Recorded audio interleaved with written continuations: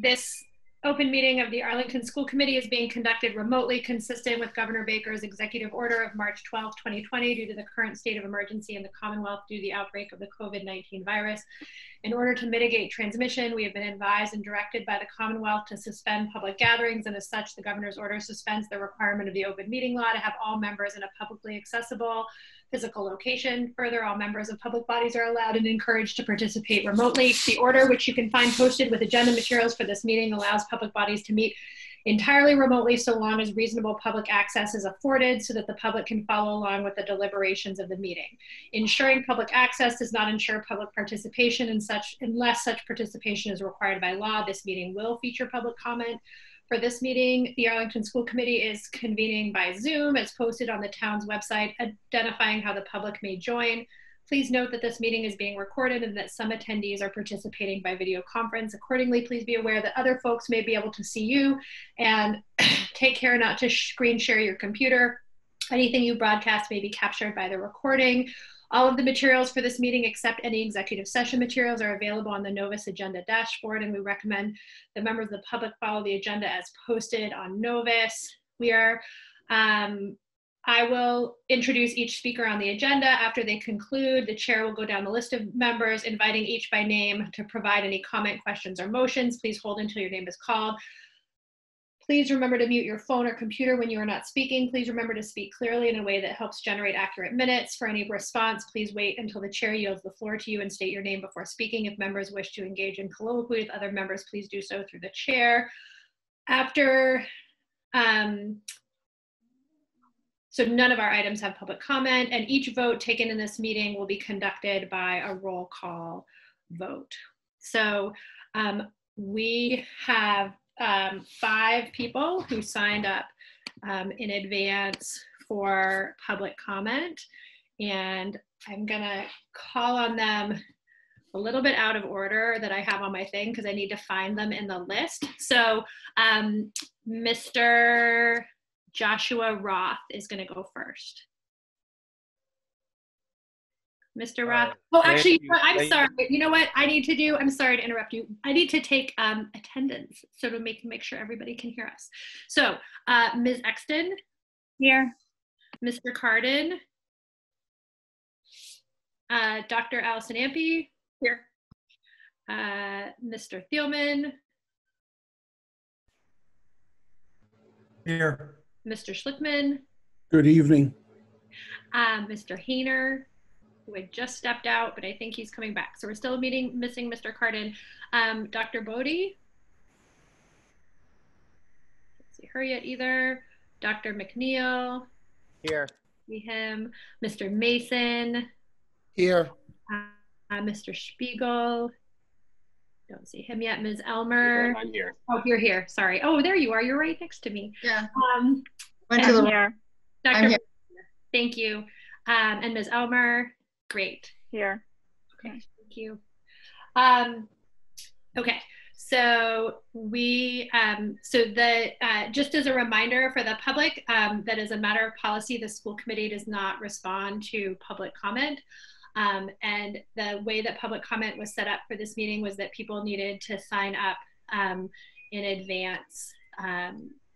So I'm going to call on the people who had signed up in advance. So Mr. Roth, you can go ahead. Thank you. My thanks to the entire assembled audience and to the school committee for this opportunity. My name is Joshua Roth. I am a resident of Arlington and a teacher at Arlington High School. I'm a proud member of the AEA. However, my comments do not represent the association, the faculty at Arlington High School, or any other larger body than myself as a teacher and resident.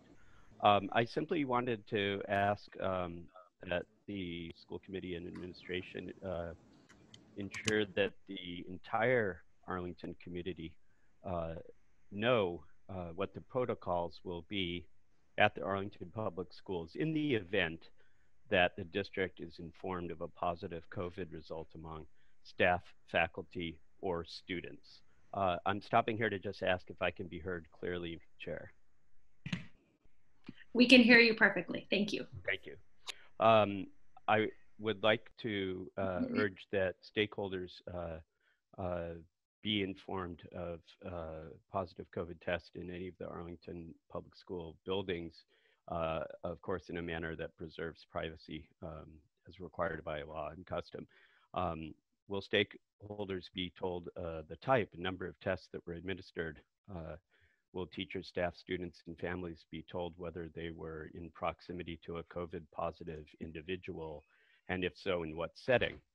What conditions, either locally or statewide, would result in a suspension of in-person instruction, be it in a particular class section, cohort, for a particular teacher in their classroom or a building? How quickly would the process unfold if a cohort, classroom, or building were to shift to remote instruction due to a COVID case, presuming in-person instruction is in fact taking place in the setting?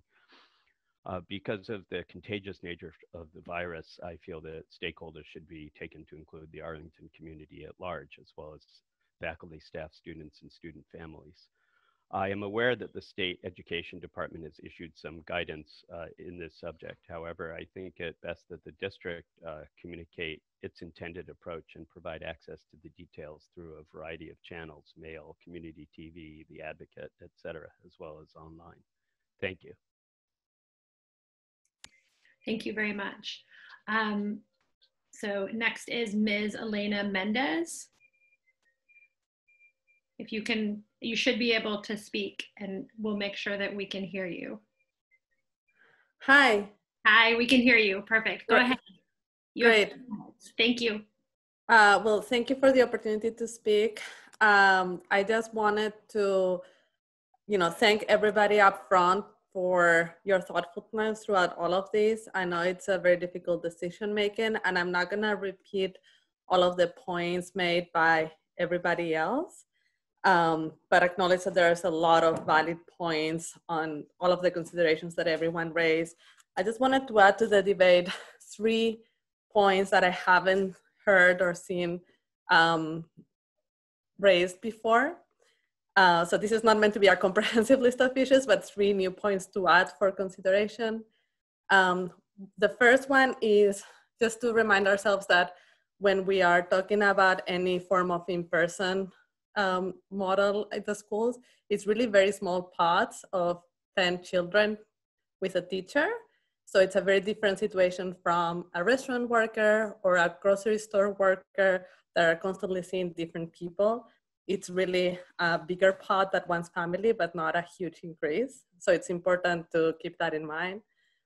The second one is also just to take into account how keeping kids at home may exacerbate inequities.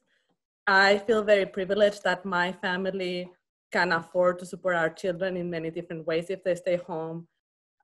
We can help them with schoolwork, we can afford a tutor or some alternative arrangements, but a lot of families cannot, and not having the option to send their children to school is really gonna be a financial stress for them, as well as put their kids at risk. And then the third thing, and perhaps the most important one of the 3 topics that I wanted to raise, is as someone who works in the mental health space, I think we should really take into consideration also the mental health of the children. The mental health impact of remote schooling and lack of socialization will take months perhaps to be noticeable, but it is a silent killer. We already see the numbers of anxiety and depression in America skyrocketing, both among parents and children. And this is going to have a huge effect in the future generation. It will increase, all of the experts are saying, rates of suicide for the coming years and other exacerbations of mental health issues. And the decision on when the kids can start socializing and being supported in their mental health and social well-being will make a difference in those numbers and those rates of anxiety and depression and exacerbation of mental health issues. So that's just one more, I think, important consideration that I haven't heard before discussed in the previous meeting, that just wanted to make sure that everybody's keeping in mind. Thank you. Ms. Alham Sadat. So good evening, and thank you for the opportunity to speak tonight. I'm speaking on behalf of myself and two other Arlington Public School parents, Mara Vatz and Angela Christiana, along with over 100 parent volunteers about outdoor options for in-person school time. Tonight, we're providing a brief update of these plans. The health and safety of students and teachers must be a priority in any back-to-school plan, and we must take every step to reduce the spread of COVID-19. In thinking about the highest risk behaviors during the school day, we are focusing on outdoor lunch, snack, and mask breaks in elementary and sixth grade on all in-person days, unless severe weather prohibits outdoor time. There are also tents and portable classrooms being proposed at AHS and Addison. We will facilitate the creation of fully accessible outdoor spaces properly equipped to support those activities in order to achieve a safer and healthier environment that reduces the chances of spreading viruses by the start of the school in fall of 2020. We have met with representative principals from the elementary schools and the Gibbs and are working on securing the following items. 1, we are assessing details such as outdoor space, square footage, tree canopy, existing outdoor seating options at each of the schools.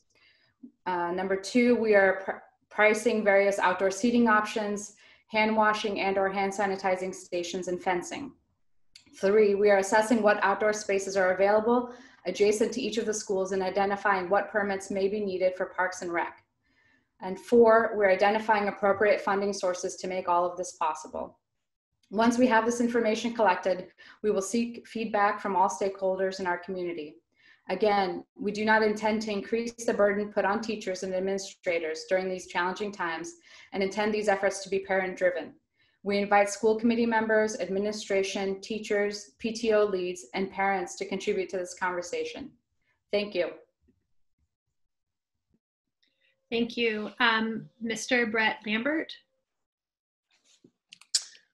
Thank you. Can everyone hear me? Thank you for the opportunity to speak, and thank you to everyone for your continued hard work in this unprecedented time. I would like to, I listened to the facilities subcommittee meeting last week, and from what I heard, it appeared that the facilities work update was in large part focused on ensuring all of the equipment was operating as intended. There was a lot of discussion about replacing motors and belts and servicing of equipment. Understanding that this, of course, is a critical first step, I was concerned that there was not an apparent update on the increased ventilation capacity or any talk about higher level of filtration being installed. Early on, a lot of the discussions and reports were very much focused on increasing ventilation rates and installing MERV 13 filtration, but there was always a caveat of where possible, because at the time there was not, of course, an understanding of where all of that could be implemented. I'm very aware of how difficult of a task the facilities department and the school department is facing with trying to get all of these answers together in a short period of time. But I'm also very aware of how much ventilation and filtration can affect occupant health even under normal circumstances.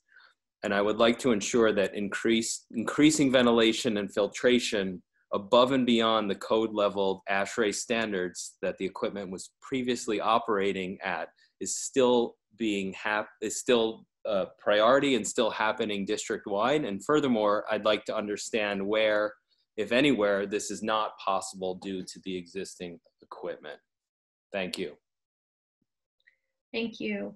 Ms. Key. Hi, can you hear me? We can, thank you. Thank you for the opportunity to speak. I'm an Arlington parent of a child who will be a senior at AHS and a child who will be at Gibbs this year.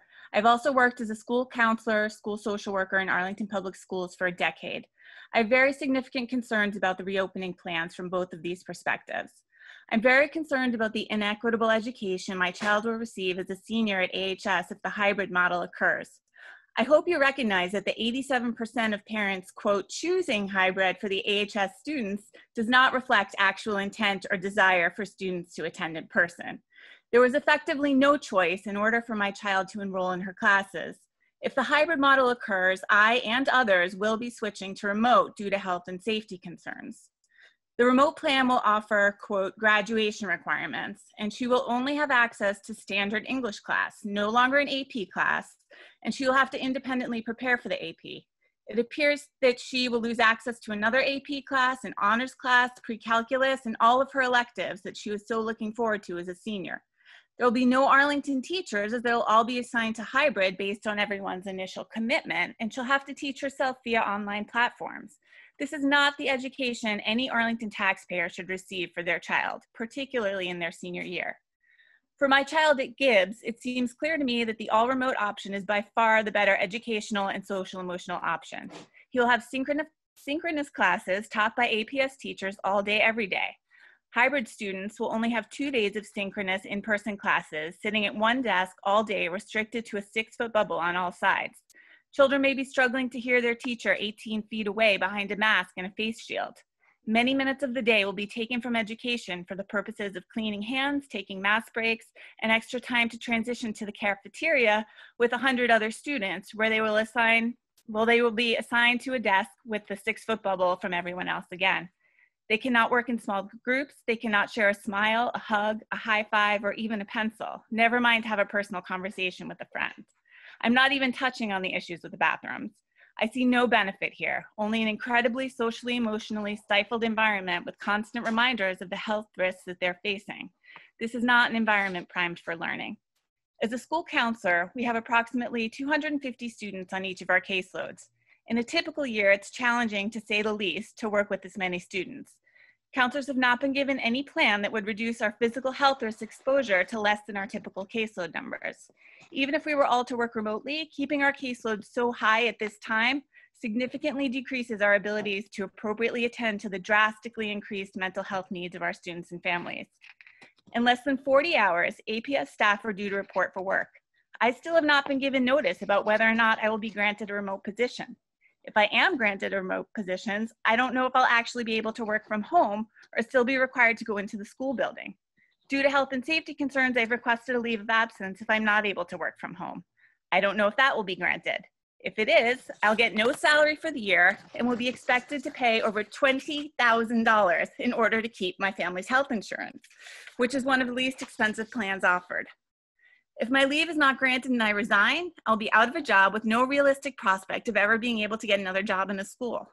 This has not been a summer off. It's been an unbelievably stressful summer, wondering what will become of my job and my future, and I still have no answers, despite multiple meetings. As a clinical social worker with over 20 years of experience, I'm extremely concerned about the social emotional impact of students attending school in person this year. Is it tough on social emotional health not to go to school? Absolutely. And I believe it will be far worse to go back now. How will children feel when school staff and friends start getting sick? How will children feel who bring COVID back to their family members who later die? I don't think you need to have my professional background to start to imagine the answers to these questions. It's not if COVID will return to APS, but when. There was a 90% increase in COVID cases in US children from mid-July to mid-August. 90+ children have died.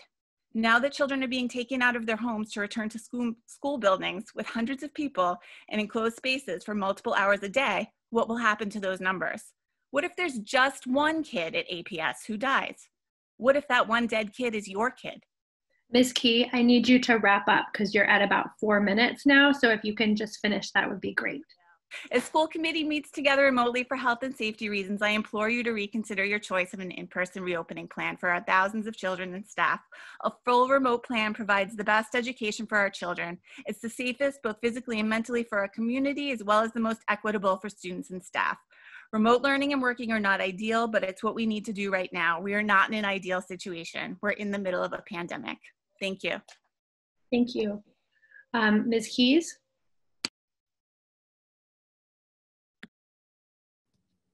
All right, thank you, everybody. It has been an awful couple of weeks to be union president. Let me just tell you that. So in one of my many conversations with educators this summer, a recently retired teacher gave me this advice: times change, values endure. And that really struck with me, and I've done a lot of thinking about what our values are this summer since that conversation. When summer began, we were looking forward to going back to school in person this fall. As time passed, that process has just become more and more complicated. The AEA asked Arlington to put safety first And the district has done a really admirable job of securing testing for staff and updating our building ventilation systems. When staff were surveyed at the end of July, 58% said they wanted to start remotely. There were many lingering concerns, which is why we asked the committee to plan for a phased reentry that would start with our highest needs students and then bring back the rest of the students into the building. This committee chose to ignore that request and start in a full hybrid model. You voted for that before even discussing the plans. And as they were revealed, more and more questions were raised, questions which still have not been answered. In fact, no one has been able to answer questions about the schedule in the month that has now elapsed. We don't know how prep periods will be covered or how specialists will be limited to a cohort of students for safety. We don't know if we're going to be able to hire enough staff to adequately fill the schedules and monitor the students safely. We don't know how to run a high school schedule in a hybrid model because of the wide range of core and elective classes. There are not enough hours in the day for the special education services required and meetings that are needed in special ed in our hybrid schedules. The increased custodial load, triple the cleaning in 11 buildings, defies the logic of a 2.0 FTE increase. There are not enough hours in the day for both teaching in person and preparing lessons for students at home, let alone the grading that goes with it. The schedules reduce prep time for many staff rather than increasing it, as this committee talked about at the August 10th meeting. And perhaps most alarming, there is almost no opportunity for individual attention to students, as teachers will be at least 6 feet away in person and with a different group when students are at home. Our teachers want to be back in the building, but not like this. The hybrid schedules that exist right now are a chaotic nightmare. And the truth is, we're used to starting in chaos. We're used to schedules not being done or still changing on the first day or students showing up in the wrong place. We're used to the unknowns and we make it work, but we can't do that this year. If a schedule for a student is wrong, we can't just move them to another class because there are hard limits on class size for safety. If there's no one to cover a prep period, you can't just ask someone to step in because it will break the cohort. We can't combine classes with a substitute when a teacher is sick. We simply cannot cover up the systematic failures this year the way teachers and other educators have done in the past. And so last week I surveyed our members again, and I asked them how they felt about the plans. I asked, do you support returning to school with the current proposed hybrid schedule for your building? And nearly 82% said no. I asked, do you believe if the current proposed hybrid schedule for your building will provide a high quality education to students? And more than 88% said no.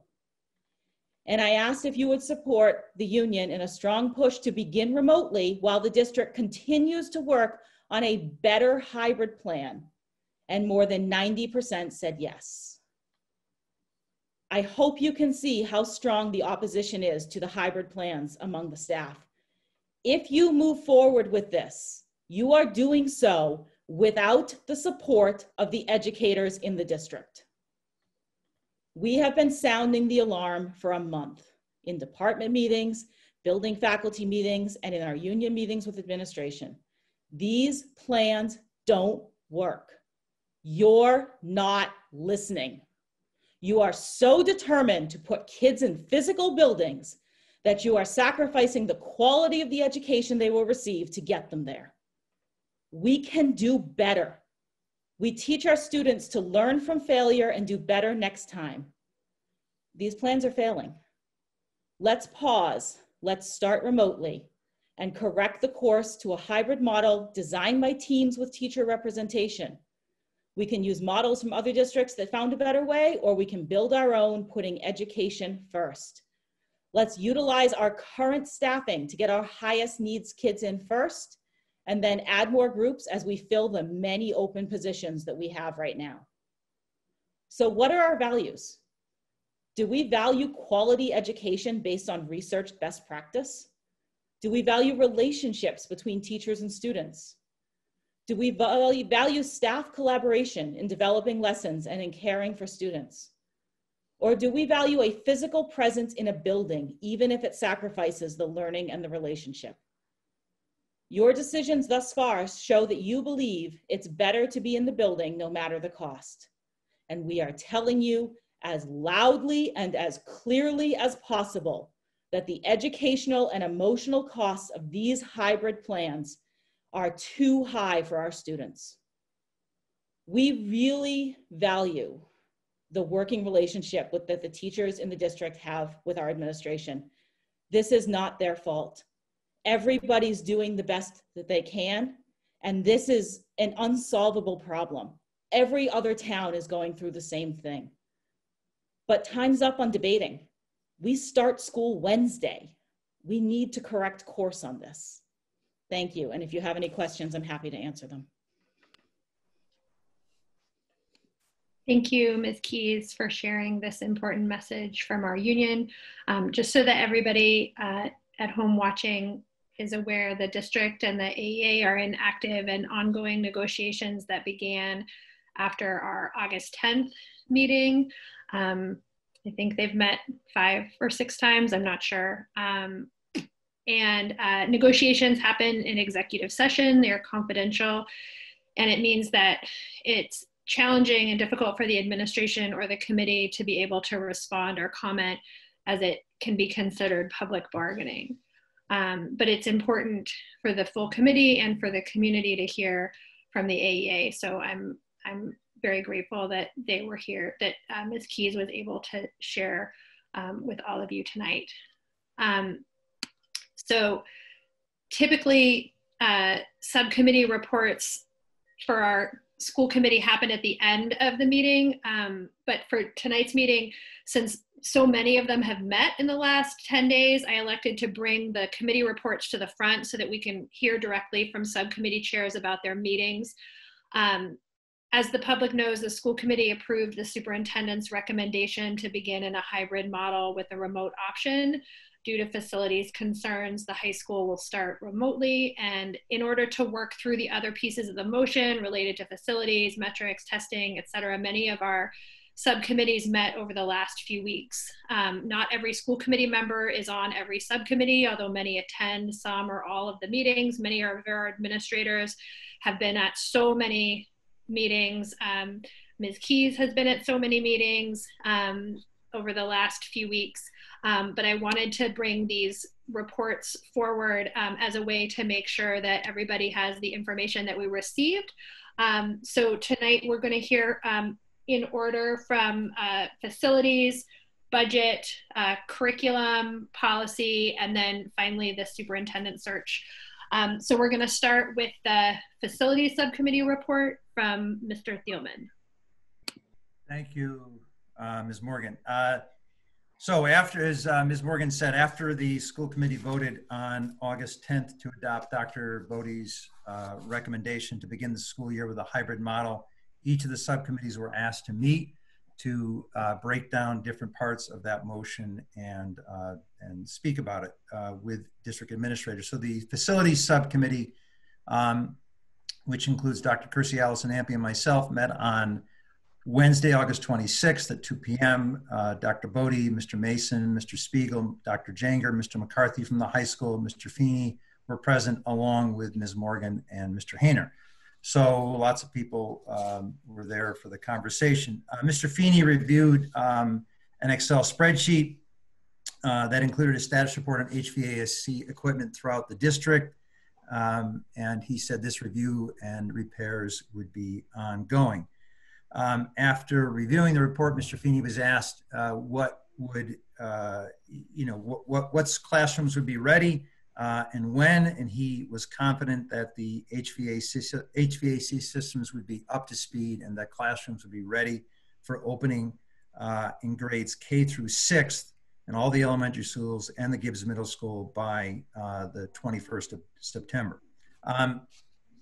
Mr. Feeney said that he anticipates that the ventilation systems in all but 2 classrooms at the Addison Middle School will be working on September 21st. Dr. Bodie said in the meeting that assuming that the average daily enrollment in the hybrid model stays as it's currently projected, She does not anticipate a delay in reopening that school because of ventilation concerns. Mr. Feeney said that he needed more information to make an assessment of Arlington High School. The district is fixing a large rooftop air handler on Fusco House.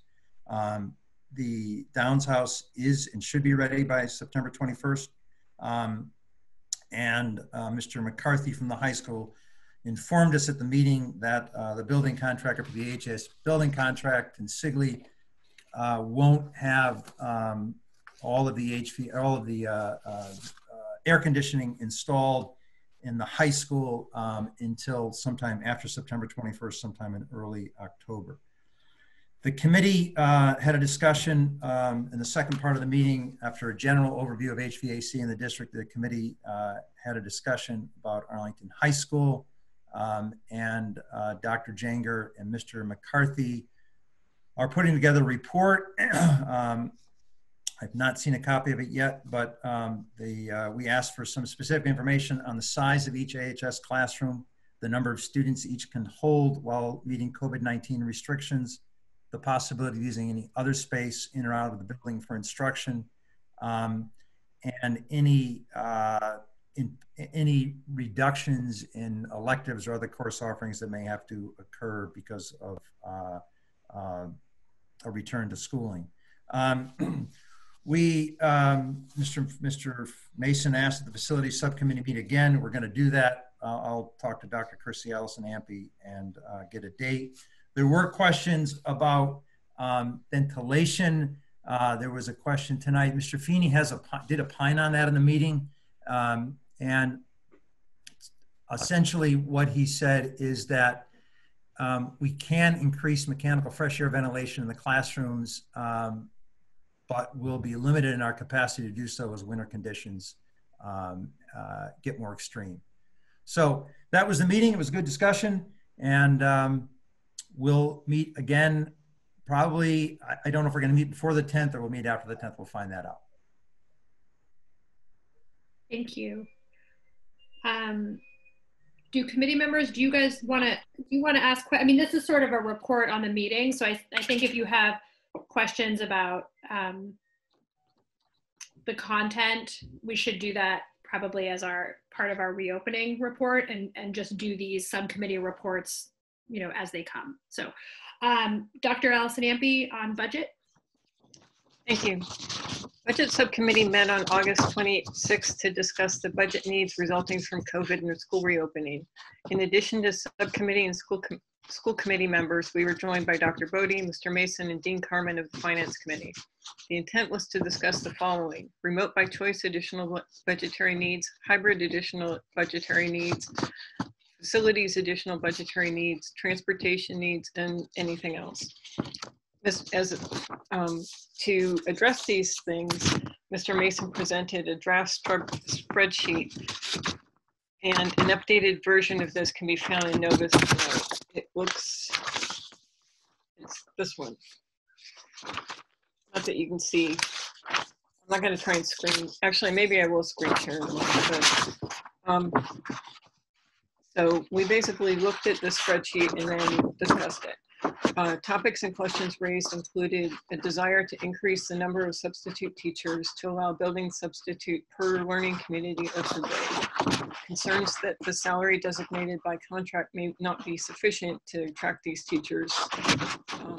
Questions from the committee about additional needs, for example, computer software licenses. Committee wondered also if we needed additional staff, including licensed teachers. And then we wondered how much money was being put towards accomplishing the testing, which is being described. The committee felt it would be helpful to have a summary of all spending being put towards reopening the school to share with the public in the future, and would like to see this developed in the near future. Additionally, the subcommittee encouraged the administration to consider and present needs that, even if they might stretch beyond our current budget, because it was felt that this indeed is a time to utilize rainy day funds. Additional needs I heard, never mind. Can I screen share? I have not, oh wait. Oh, sorry. Just a sec, let me find the thing I want to screen share first. I was just gonna pull up the the, sorry, I didn't anticipate doing, okay, where is it?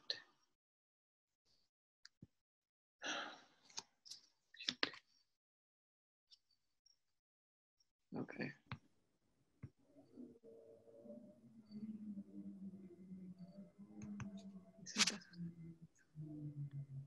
Oh, okay, yeah, can I screen share? Sure. Okay. You see the green button at the bottom? Yeah, let me make sure I know where I'm going. Yes, okay, I know where I'm going.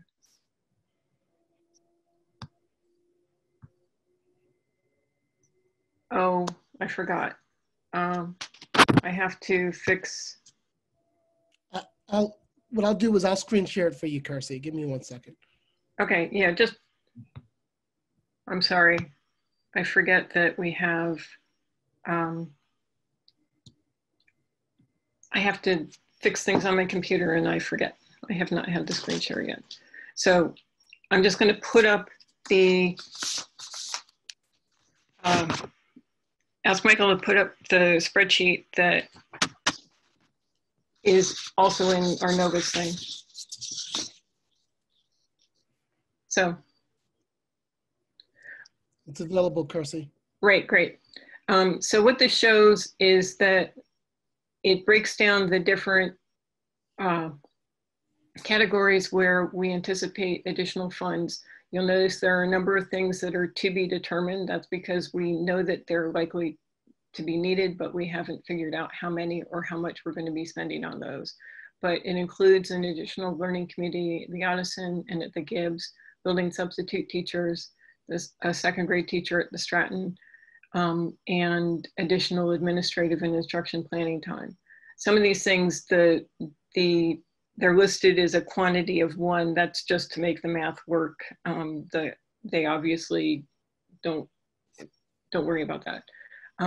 In terms of facilities, there's a need for custodians and cleaning supplies. There are full-time equivalents for custodians and training, as well as supplies, and also including tents for outdoor spaces and other things. Then moving on to technology, there are Chromebooks for students, MacBooks, iPads, great, and software plus additional expenses, including nurses and some administrative costs. So what that shows is that right now we're spending a little bit beyond what we anticipate, what we have, but we've also informed the administration that we can spend beyond that if they feel that there are needs which should be addressed. That's about it. Great, thank you. Curriculum, Mr. Cardin. Thank you. The Curriculum, Instruction, Assessment, and Accountability Subcommittee met Friday morning to get an update on the back to school plans. Most of the principals were there. Dr. McNeil was there, Dr. Bodie, Dr. Bisson, Information on the Technology Director. Most of the department heads were there, so it was quite a large group. We did get some update on the plans. It's important to note that the document submitted on August 10th by the superintendent was sort of the basic overview plan, and the details continue to get filled in. There are many things that affect how those details will be determined.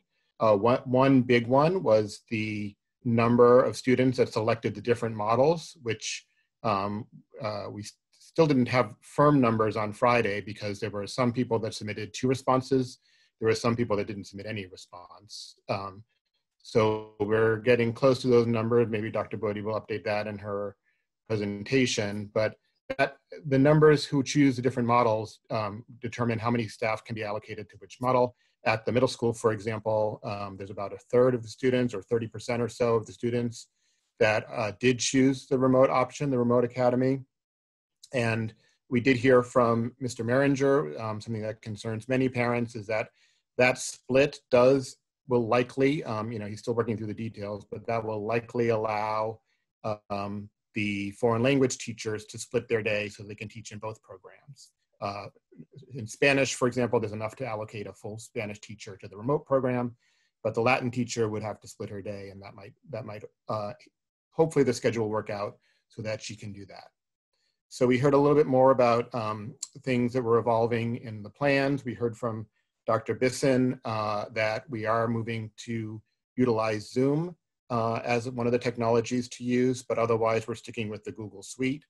And we heard from Dr. Jenger a little bit more details about the phase-in for the high school. In the plan, there weren't any certain dates, but I think he's proposing to wait until the end of the first term to start phasing in the hybrid model, assuming that all the building work is done at that time. So again, as things evolve, the details are getting filled in. We heard about bathrooms, for example, how bathroom use. Susan Franke, our Director of Nursing Services, is visiting each building with each principal to look at the bathrooms, determine how many students can be in a bathroom at a time, and the buildings are working out protocols for figuring out how students get sent to the bathroom, which is going to be unique for each building. So all of those details, I got a question from a parent, how are we going to drop our kids off? All of those details are obviously still being worked out. There's an enormous number of details that do have to be worked out, and the administrative team is working day and night to do that, and they are bringing in their teachers. Particularly next week, the teachers will be back on staff, and we'll be able to help work out some of those details. So that was the basic update, and I think Dr. Bodie in her update will have a bit more information as well. Thank you. Great. And Mr. Schlickman, I'm going to have you do policy and then call on yourself to switch over to superintendent search, if that's all right with you. Okay, good. Thumbs up if you can hear me. Okay, good, because I was having a little issues with my headset. Policies and procedures, we met this morning. We had a discussion with Doug Heim. Sorry for the delay in getting the meeting in, but we had to work around Doug's availability as well. The basics are, there are three policies that are up for second read: EBC, BEDB, and JJK. EBC has a slight change at the recommendation to Mr. Doug Heim. Doug recommended the addition to the language "and/or the town of Arlington" among the organizations that could issue COVID emergency orders in two places highlighted in red in the policy copy for EBC supplemental that is before you at this point. That we can vote or just go through when we do the second read. EBCFA is face coverings. The last subcommittee meeting, we questioned whether we needed to do this because there's already an emergency declaration. However, upon legal advice, we were advised that yes, we should do EBCFA, and we sent it out to you. And we need to do suspend the rules in order to enact it past the second reading tonight, and that is the recommendation of the subcommittee. Mr. Hayner and Dr. Allison Ampe may want to further comment on that. You've covered it very well for me. Mm-hmm. Same. Okay. So I move that we suspend the rules to adopt policy EBCFA, face coverings. Second. Discussion? So this is only a vote to suspend the rules, correct, Mr. Schlickman? We're gonna do these policies after the consent agenda, but I'm gonna add, if we approve this, I'm gonna add EBCFA to the list of 3 that we already have. Is my understanding correct? Yeah, that's the way we can do that. You can add that to the second read list, and so that when we get to the policies at the end, we'd be enacting the 4 policies, including the minor change to EBC supplemental. Great. Okay, any other discussion? Seeing none, roll call vote on this. Oh, Mr. Cardin? Sorry. Nope. Sorry. So just a question about the policy as well as in relation to the internal protocol that we saw an early draft of. There's more detail in that protocol, but just want to make sure that those two can harmonize and not be conflicting. Was that considered? Essentially, the policy will enable the protocol. I mean, we could, if the committee wishes, come back in 2 weeks and offer the protocol is EBCFA-E as an exhibit to the policy, but I don't think it's necessary. Great, thanks. I just want to make sure there wasn't nothing that we're adopting that conflicts with what they were proposing. Okay, any other discussion? Seeing none, roll call vote on the suspension so that we can vote this later. Ms. Exton? Yes. Mr. Cardin? Yes. Dr. Allison-Ampe? Yes. Mr. Thielman? Yes. Mr. Schlickman? Yes. Mr. Hayner? Yes. And I am also yes. Okay, back to you, Mr. Schlickman. Okay, now moving into the superintendent search subcommittee meeting. We met on Friday, made a lot of progress. The minutes are in the packet, but I'll walk you through them. We received the MASC focus group report, which is attached to the minutes of the August 28th meeting. The report is also now posted at arlingtonsuper.com. arlingtonsuper.com is where members of the public can go and find that report. We talked about the recruitment brochure. We discussed dates and language for the brochure. The committee agreed that October 9th at 3 p.m. would be the deadline for superintendent candidates to submit applications to MASC with the intent to appoint the new superintendent by a vote of the full school committee in mid-December 2020. The subcommittee looked at various MASC brochures and they're attached in Novus to the subcommittee meeting. The subcommittee was most interested in Bedford and Lexington's brochure. We also had the brochure we had out when we hired Dr. Bodie 10 years ago, so we can see the progress we've been able to make in terms of doing brochures. A draft brochure was prepared by MASC, and if you have any suggestions to edit or change it, please submit them by noon on Wednesday. The subcommittee will meet again Thursday, September 3rd at 10 a.m. so that we'll be able to make any adjustments to the brochure and vote to authorize it to be posted with the application form for superintendent candidates. Now, we have a second set of applications we have to go through. The second one is for the screening committee. The subcommittee will finalize an invitation for persons wishing to serve on the screening committee on Thursday's meeting. Mr. Kuchar suggested we ask for a statement of interest and reason for participating, which is standard for their searches. He also recommended a statement describing, affirming their time commitment and giving notice that we were going to set a date for the initial meeting, the training session, and please do not apply to join the committee if you cannot attend that session and cannot make a large time commitment to being present at all screening meetings. Mr. Cardin found the Waltham invitation on their website, presented it to us, and it's tagged at the end of the minutes in order that folks can take a look at that. It will probably work off of that.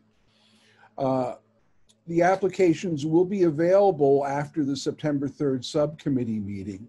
Now, the size and categorical composition of the screening committee will be recommended by the subcommittee and brought forth at the September 10th school committee meeting. So we're setting forth the application, but we're not going to go forth with the composition or the categorical composition, how many members and how many need to be from whatever category until it's approved by the full committee.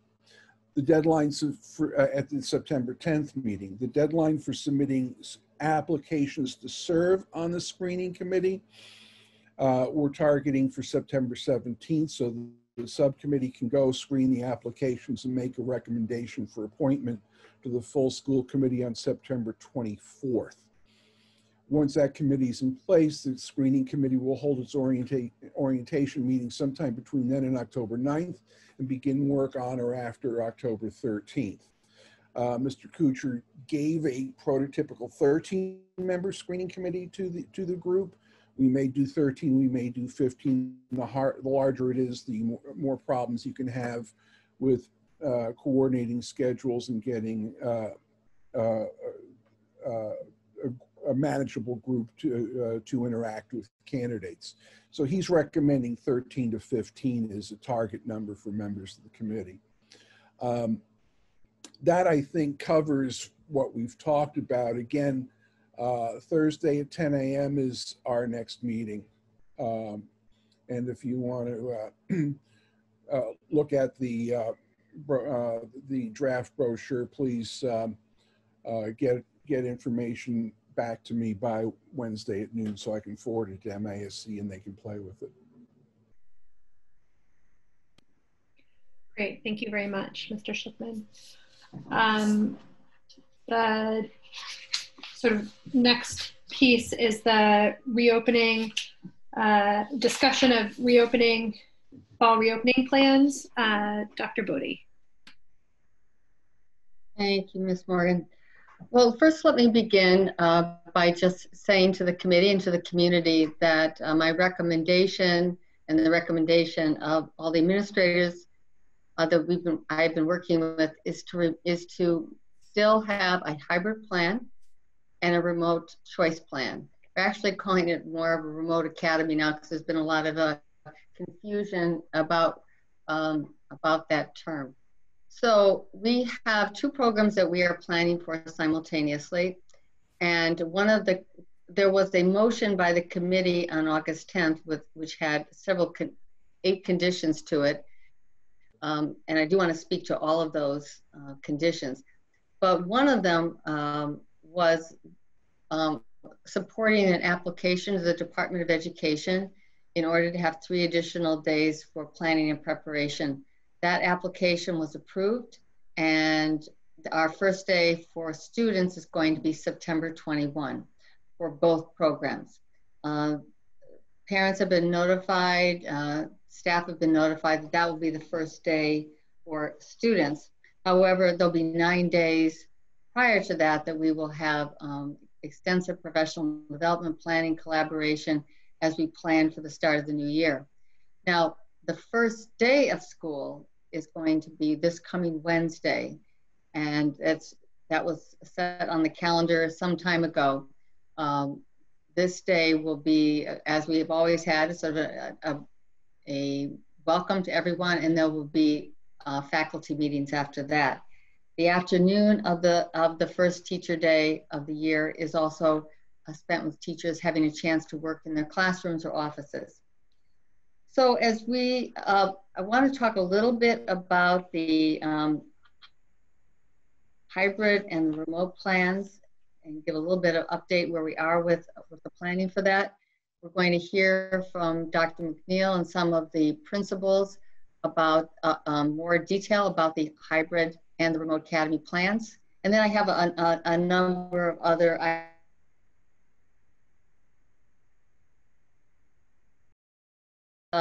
the hybrid and the remote plan. Mr. Carden is correct. We had at the middle school roughly about 30% of our families, about 25%, and at the high school 13%. Since we actually had to spend a fair amount of time last week actually going through because there were a lot of duplicates.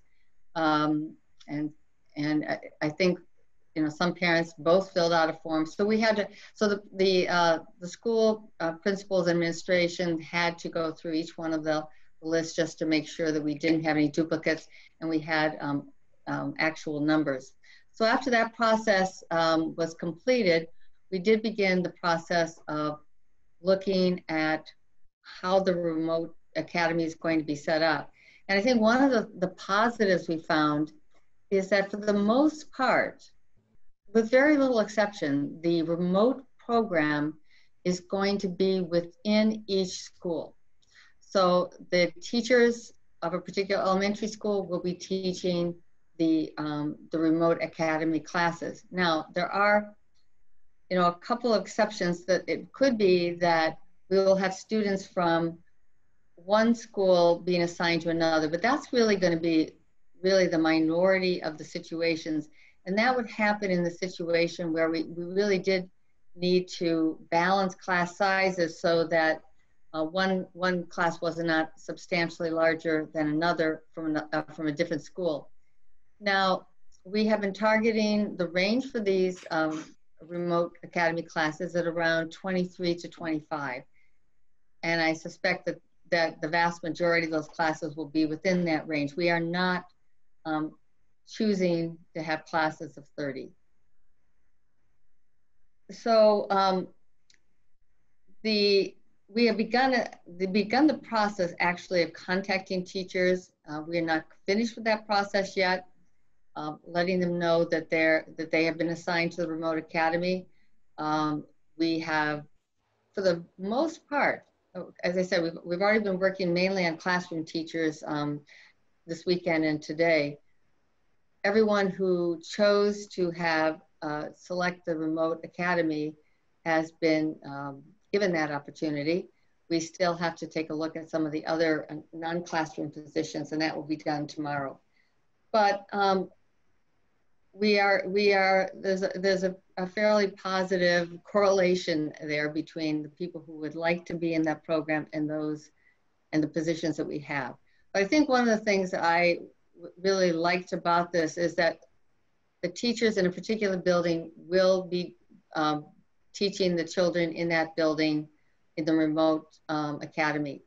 Another positive of that is that our faculties will continue to meet as a faculty, departments continue to meet as a department, whether you are assigned to the remote academy or whether you're in the hybrid program.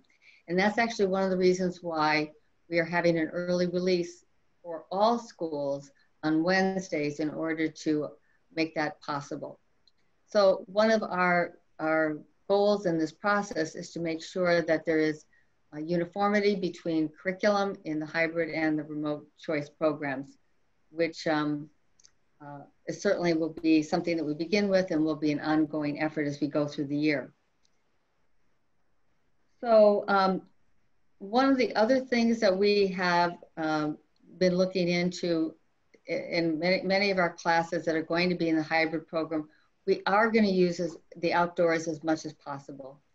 I think I want to say that an advantage, there's always pros and cons to all these programs, either program. We know that neither one is the ideal of what we'd like, which is all students to be back in school on a regular schedule. But that's not possible, and we're going to make both of these programs as successful as we possibly can this year. But one of the pieces on this is that by having a remote academy, it does free up spaces in the various schools. And that's actually very important because we do need more space for the hybrid program. We want to make sure that, you know, any small group class that was in a room that might be too small for it under the conditions that we've set up for this year, that class could be in a different location. So so that we're very clear on this, what we have set up in our classrooms is that the desks are 6 feet apart, seat to seat, and our expectation is that the children pre-K through 12 will be wearing masks, as well as the teachers in the building. It does not mean we will not have mask breaks, we will. And I think having tents set up where we can in buildings will also make that more possible, even when the weather may not be as hospitable to being outside as otherwise. So Mr. Feeney has prepared an update on the ventilation room by room for the department, for the school committee, as well as an overview of the work they've been doing. This work will be ongoing. I think that everything should be probably completed, at least the expectation is by next week, if not even this week. And really what is left is quite minor in our pre-K 8 buildings. The high school, on the other hand, is still going to need more time as we evaluate the rooms. And actually, the issue at the high school is not as much about ventilation as it is about space. When you have a hybrid program, and Dr. Janger is here tonight, can talk a little bit more about this, but actually the hybrid program, it does require more classrooms than we would have otherwise. And so it's just making sure that we have sufficient classrooms and that those classrooms do have the ventilation that we are expecting in all of our classrooms this year. So with respect to where we are in the presentation this evening, I would like to ask Dr. McNeil if he would give an update on the plans. I know that, as Mr. Carden said, we are filling in the details, as he said, in the planning as we go forward. And we have made a lot of progress. It's not to say that we're not going to be doing more planning. The full expectation is that we're going to continue to tweak and refine these schedules so that they work as well as we possibly can make them. So Dr. McNeil, I know you're here. And if you would like to, you have a slide deck that you could share with everyone? Yes, I am going to share my screen, and then I am going to just give an overview of the things that we were asked to do to try to give context for what people will be viewing in the slide deck. And then I'm going to ask the principals to help me, to give them an opportunity to talk about the schedules that they have added to the slide deck. So let me just make sure. So let me back up here to the first slide. Okay, so can everybody, let me just make sure that everybody can see my screen. Is that a yes? Yes, thumbs up. Thank you very much. Okay, so the part of the request from school committee was for us to look at the hybrid schedule and then look at the remote component of that hybrid schedule and to fill in more details as it relates to the student schedule. And we've also been asked to look at Wednesday and provide more details as to what, what that day would look like from the teacher point of view and from the student point of view. And then what you will see in the slide deck, you will see the hybrid schedules, you will see a more flushed out student schedule, and you will see details as to what that Wednesday will look like. So I'm going to begin with the elementary portion of it, and I'm going to ask Ms. Kate Peretz, who has worked very diligently with the other elementary principals to add those details. Thank you, Dr. McNeil, and good evening, everyone. I'm Kate Peretz. I'm the principal at Hardy Elementary School, and I am representing the elementary level tonight. And before I start, I just want to take a moment to say thank you to everyone who has worked so hard over the summer. It's certainly not just the administrators who have been working through the summer. Our teachers have participated a great deal in the decision-making process and in professional development over the summer. And it has really been a wonderful thing to see. We also appreciate all of our families out there watching this and also at home who have been very, very patient as this process, this difficult summer and process unfolds. So thank you. So basically there are two versions of, we're looking right now at a typical, what could be a typical schedule for an elementary educator on the remote days during the hybrid model. So this is something that has come up quite a lot with our educators thinking about what are the roles and responsibilities during this time. So what we have decided is that the educators that we have for art, music, PE, and library will be the ones who are beginning the days. So we have mentioned in other meetings that on those remote days in the hybrid model, that it might not be the classroom teacher, that it probably won't be the classroom teacher who is spending most of that live contact time with students who are at home. That it will be other people who work within our building. So it could be paraprofessionals, or it could be some of our teachers who are focused on particular subjects like art, music, PE, and library. So they'll start the day. Our focus is always social emotional in the morning with a morning meeting, with greeting everyone to the day. We will be taking attendance and making sure that we're following that. And then typically, if it is a specialist, it can roll right into that first period. So the students on these days when they're home will really have the opportunity to participate in these special classes, right? So it also could be digital literacy on some days. It could be instrumental music on some days. And then as we go through the periods of the day, you'll see that there are screen breaks that are built in. And typically about 10 minutes between those classes so that the adults have a chance to shift gears and think about the next class. As they go through the periods of the day, the adults who are working will have their prep periods and lunch periods. And attendance will be taken at the beginning of each of these live sessions to monitor how the students are doing throughout the day. And then at the end of the day, it might be a kindergarten class, for example, because while most of our sessions are 40 minutes, we have decided that the kindergarten sessions will be slightly shorter at 30 minutes. So that's just an example of what those teachers are doing during the day. The classroom teachers are with the children who are in the classroom in person. So as was mentioned before, and as we've talked about at other meetings, there are pros and cons to each of the various models.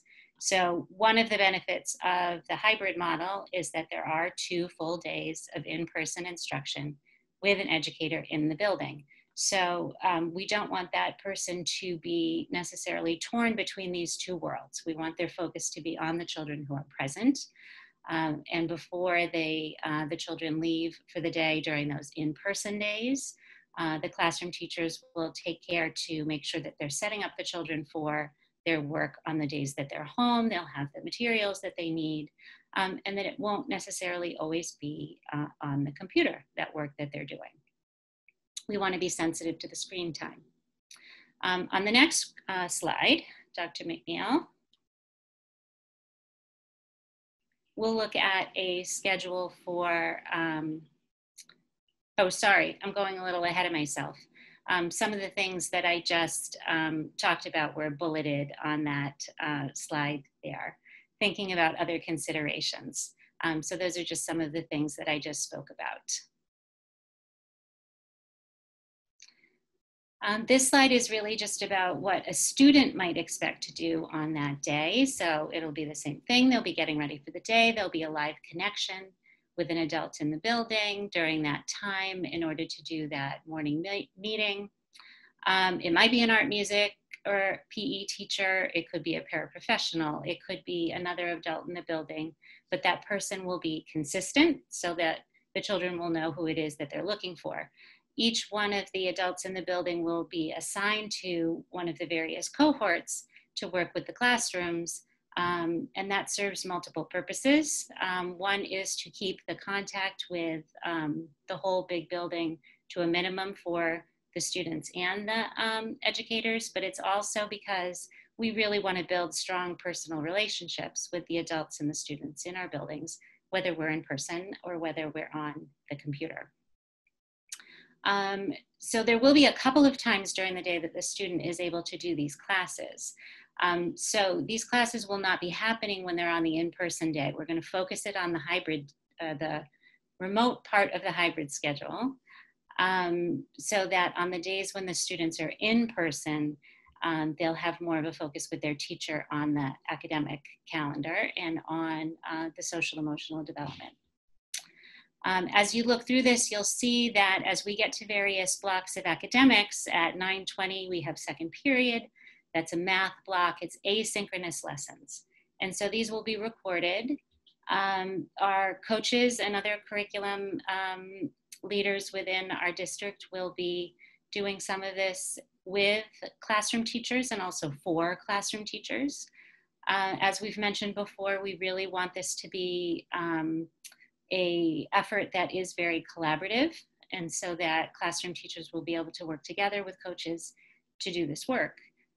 The curriculum itself is really going to dig down into essential standards, and the idea here is to really get to those learning understandings and not necessarily just worry about coverage, a lot of coverage, and moving too fast.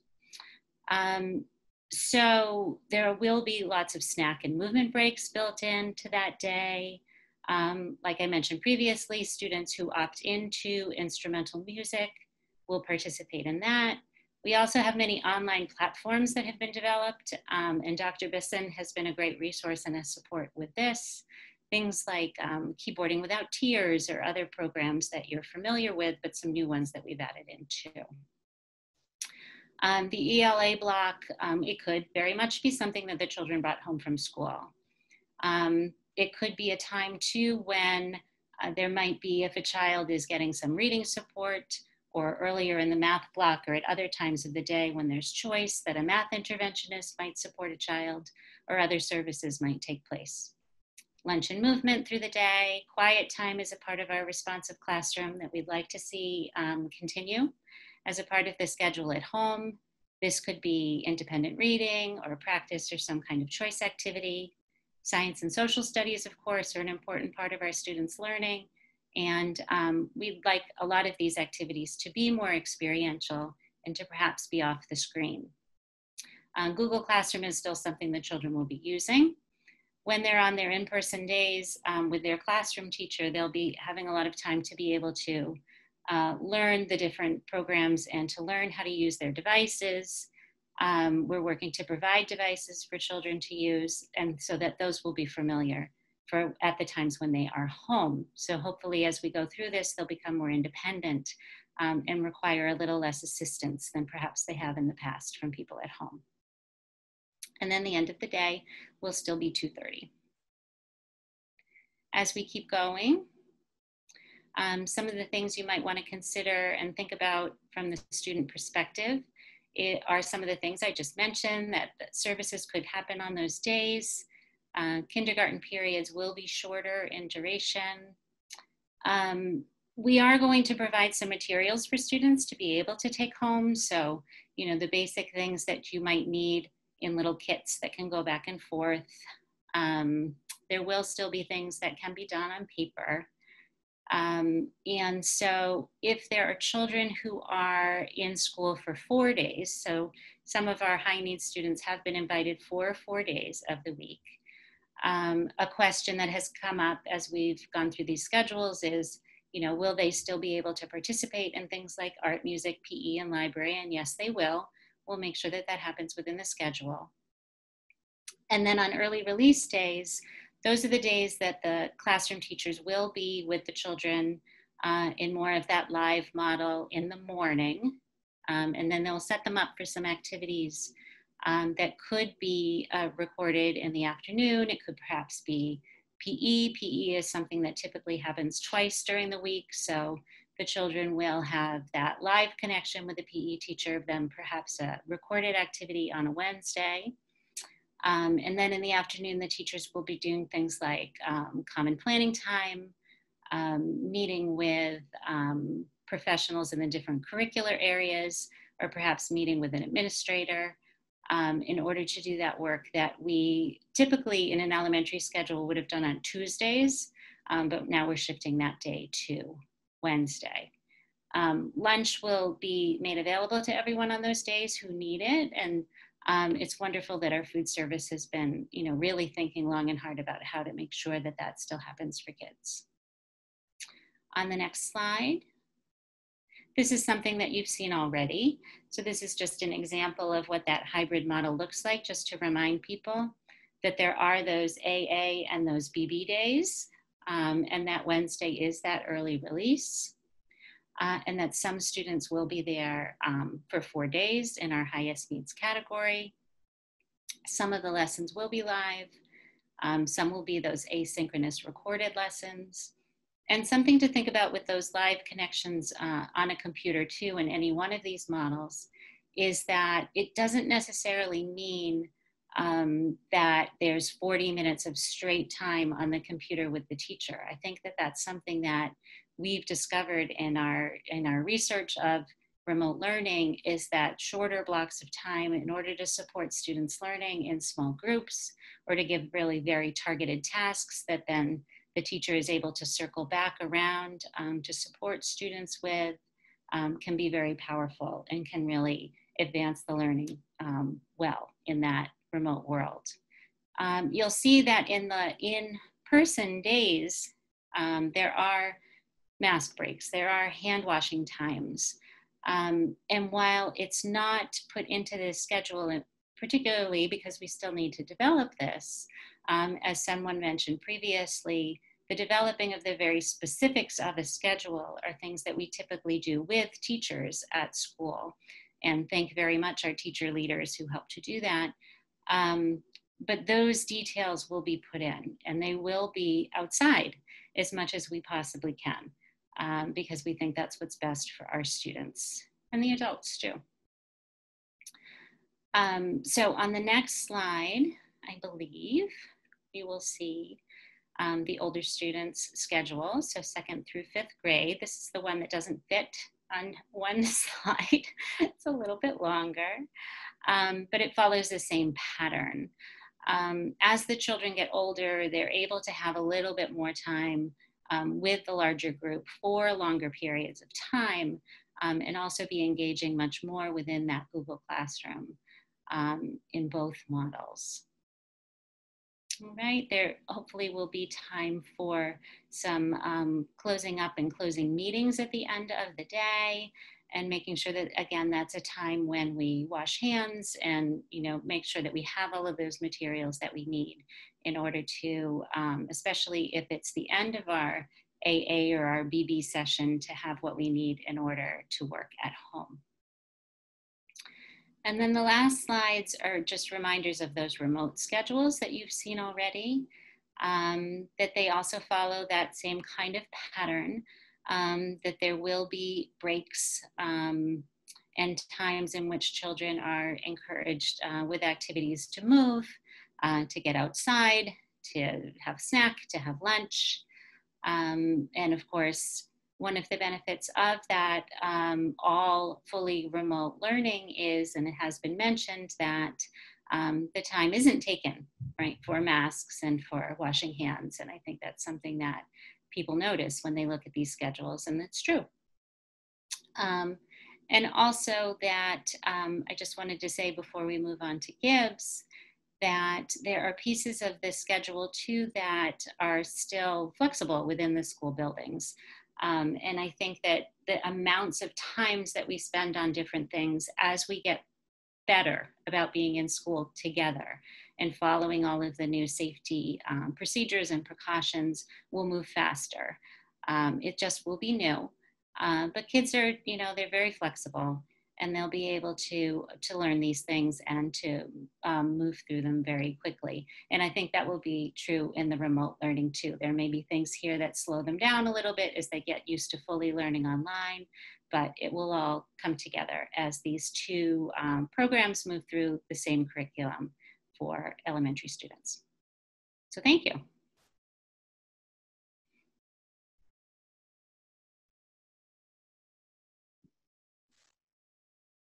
Okay, so we're going to move into the Gibbs schedules, and then I'm going to ask Madame Fabienne Pierre Maxwell to present the Gibbs schedule. Thank you, Dr. Magnell. Good evening, everyone. So tonight I will be presenting 2 exemplar of student schedule. And the first one, it's the one that a student who's in the hybrid program would be following. So that means the student is in school for 2 days. In this example, Monday, Tuesday, the student will be in school. Wednesday, it's district-wide all synchronous day. And then Thursday, the student would be home on Thursday and Fridays. So the highlight of the schedule, we start every day in advisory, which is about 30 minutes, where students, 20 minutes, where students would be having a social emotional check by their classroom teachers, or other staff member would be a consistent part of that students group advisory, because when the students are home on Thursday and Friday, that partner that the classroom teacher would have in advisory would then be the person to start advisory with the students when they at home in the asynchronous days. Noticing that we have still showcasing the 7 block we shared the last time in the schedule. This is a student simple schedule. So in this schedule, that students start the day with science, and then art, and then Spanish, PE, math, ELA, and ancient civilization for social studies. And then in that student's win block, remember again, win means what I need for that student. That student would need math support, so that students will be receiving that in the win block.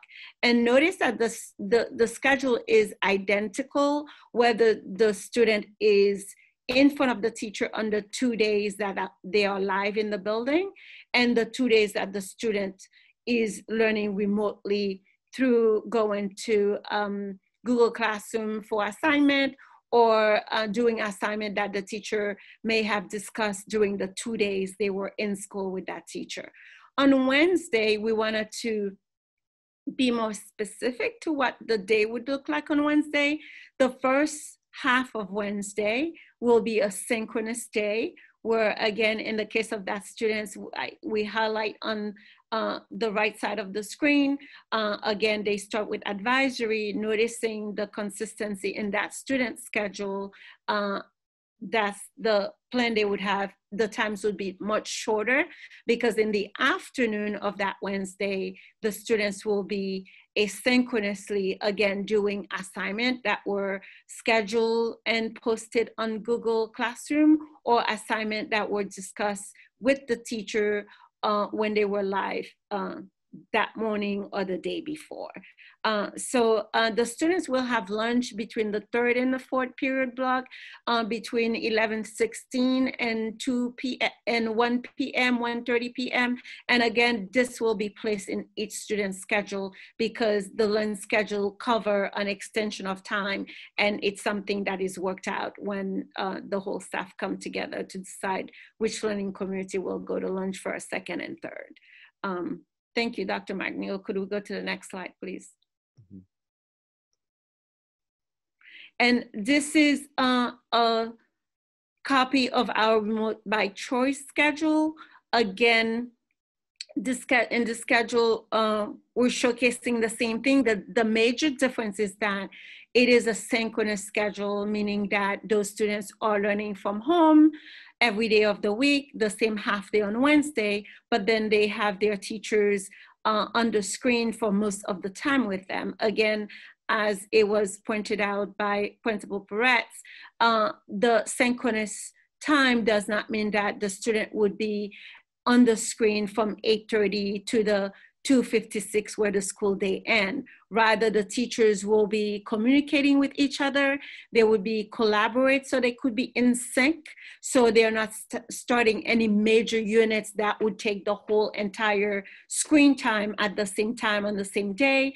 They will also communicate in regard to homework assignment, so the children are not receiving a heavy loaded of assignment every night. So that's the kind of communication the teachers will do within the subject and vertically across the subjects, to make sure that there's a appropriate momentum. There's a time given for the students to learn and get used to the schedule, get used to how they're learning remotely, get used how to balance the day when they are in the hybrid program. So this schedule represent perhaps a schedule of a student who received ELL service. You'll notice that there are 7 blocks where they have what I need. What that students would need in a 7th block would be ELL support, because this is an ELL student.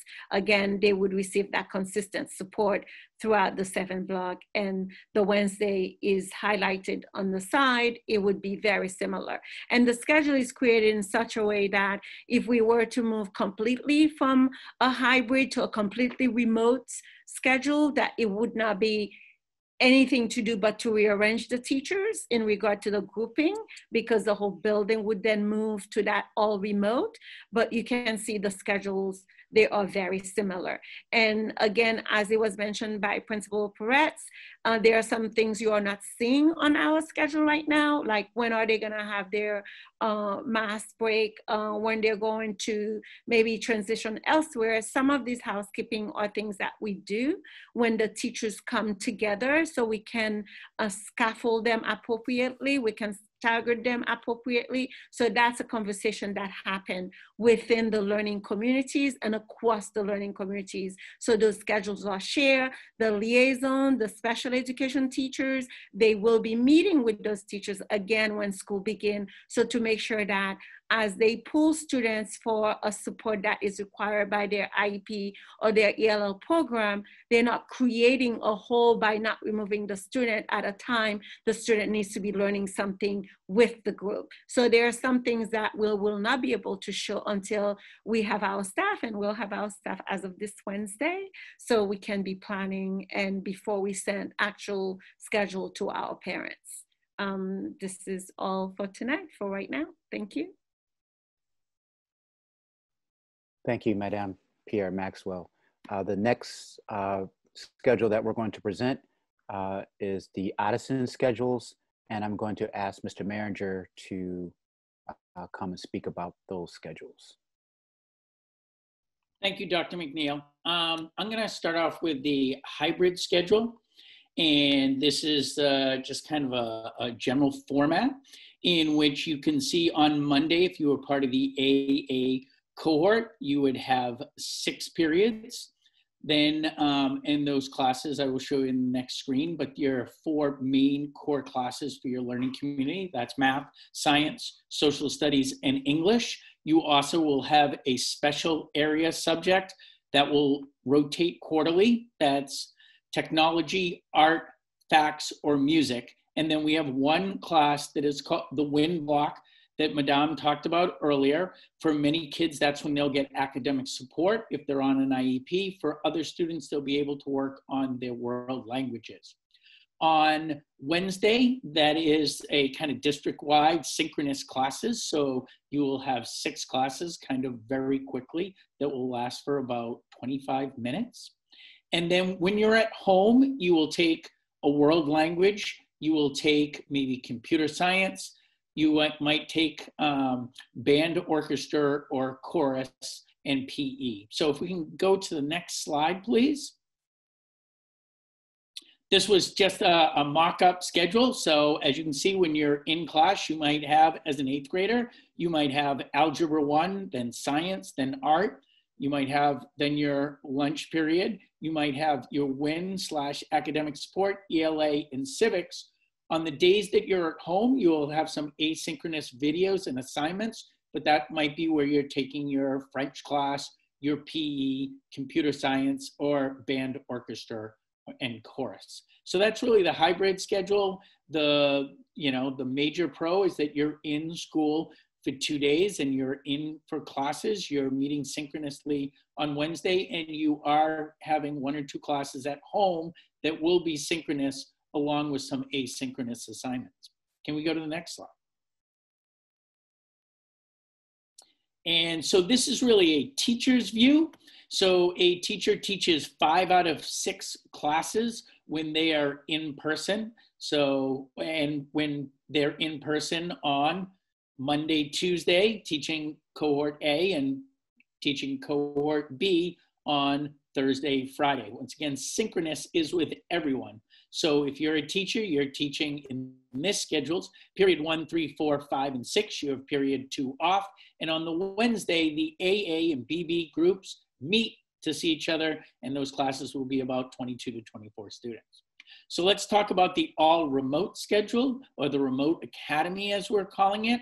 So I really would like to thank some teachers and Dr. McNeil who did a little research over the summer. There was a bunch of teachers from the Audison, including Terry Dash, Polly Ford, Rochelle Rubino, who's an assistant principal, Nikki Hochter, and Nalu Hogan, who took a Harvard professional development course that was recommended to them by Dr. McNeil. Then they met with a couple other teachers, Susan Stewart and Corey Smith, among a couple of other people, to really look at what was successful for remote learning. So I did want to take this opportunity just to say that there were teachers working hard on this schedule, and I wanted to go over this just a little bit. So what would happen is that on Monday, periods 1, 4, and 5, and I'll show you more substantially on the next slide, 1, 4, and 5 are live. Teachers are expected to be in a 45-minute class teaching students. Periods 2, 3, 6, and 7, teachers are available, but they're not live teaching.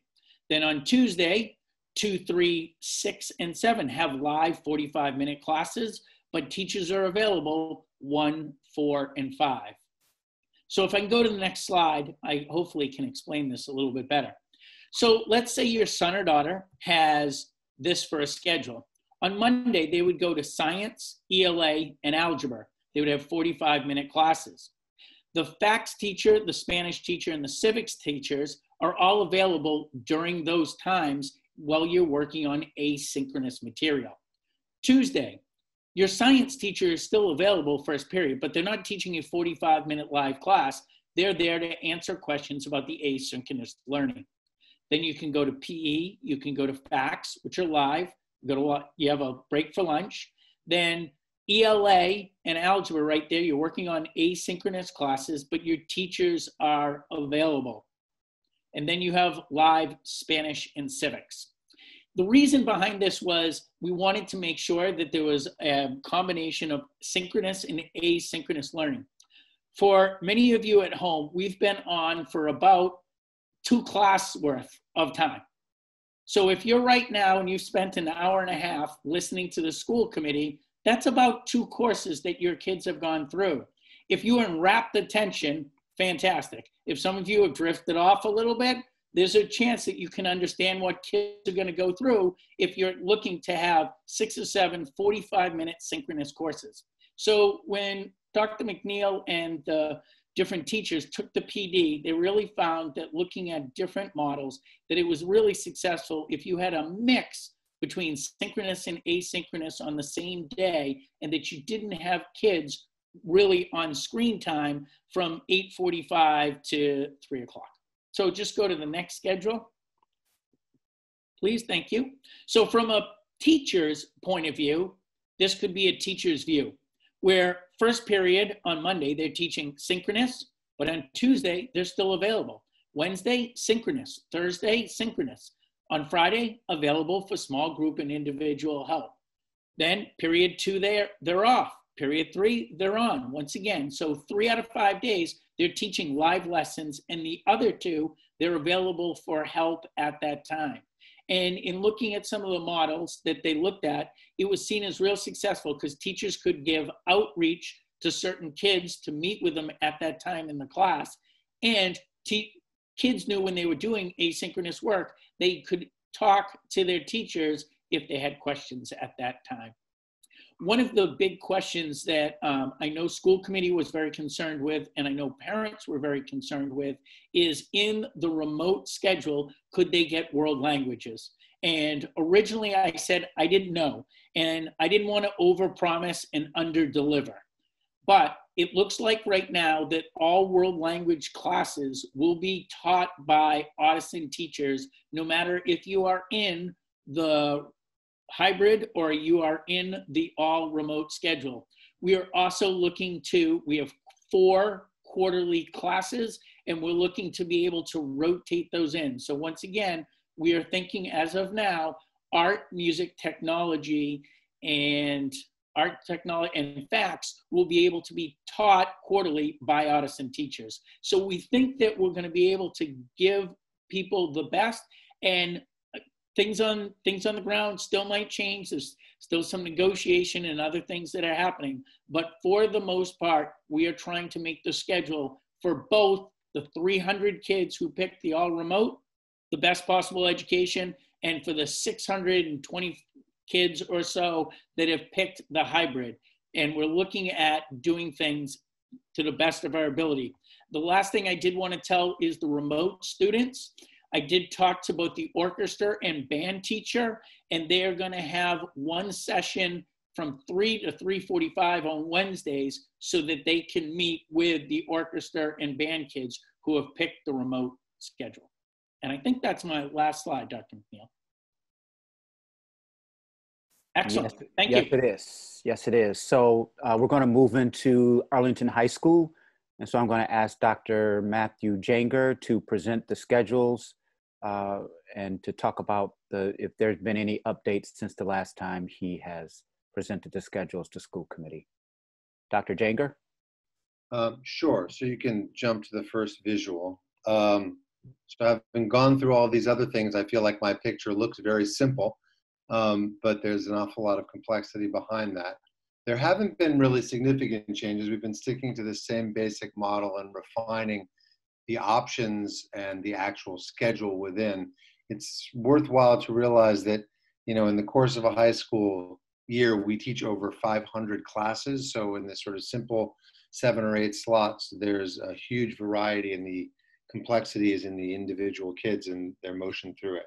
So the basic plan at the high school has been to have a common 4x4 semesterized schedule, whether students were in the all remote option or in the hybrid option. And just to be clear, when I refer to the hybrid option, even the hybrid option this year is proposed to start remotely. So because of the ventilation issues, because of small classrooms, because we're working through having enough classroom space to be able to accommodate all of the classes in the hybrid option, we're not able to start right away.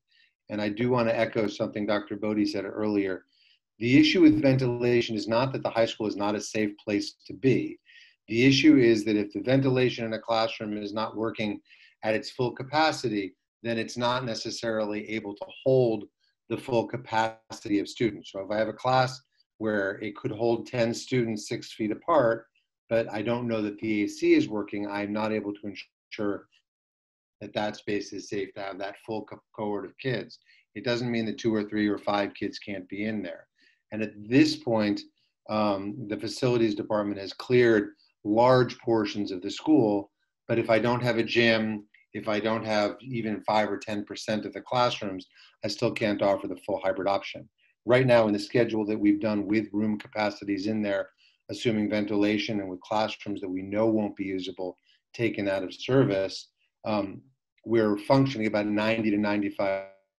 And that's even with a schedule which gives us about 15% more classroom slots than we had in previous years. And that's because of the small number of seats allowed in classrooms. We have some classes where we can only have 9 kids at a time, 6 feet apart. 9 kids at a time, 6 feet apart means I need to set class size for 18. And so we are very tight in terms of just the number of actual seats that we can schedule. And I've sent that information, which was requested by the facilities committee, to Dr. Bodie, both on sections that we don't have enough seats for, and then the capacity of all the classrooms and which ones we currently know are out of service and which ones are not. But that's one of the issues we have to work through. So the 4x4 semesterized model. So the idea here is that students are only taking 3 or 4 classes at a time, but they're taking them for twice as much time. And this is a common schedule that's used in schools around the country. It's used in Cambridge. And so you focus on depth over breadth. So the advantage of that is that students don't have to focus on a large number of classes that they need to keep track of when they're functioning remotely, because we know there's a real strain on executive function when the students are at home for a lot more of their day. It also means the teachers are focusing on a much smaller number of students and have a smaller number of classes to prepare. And given that there's a lot of grading associated with remote instruction, and that there's a lot of preparation with this whole new approach, and that we want a student to be able to focus on following up with 40 to 60 kids, not 100 to 120 kids, this model seemed like a really positive way to go. So it's fairly simple. A student would be taking, if you want to just skip down for a sec to the next slide, Dr. McNeil, and then I'll skip back up. So a student might, for example, this is not the schedule and anyone would necessarily get, be taking their English, their math, and an elective in the first quarter. I'm sorry, in the first term. Let's try that again. First semester. The first semester is half the year. That's term 1 and term 2. So they would be taking English, math, and an elective, and they might, for the second half of the year, be taking, say, history, science, a world language, and some other elective. If their elective was band or chorus, they might be taking it in both the D and H slot all the way across. If they had an academic support, there would be room in there as well. So the idea then, if the student is taking those 3 classes, is, can you skip back up to the last one?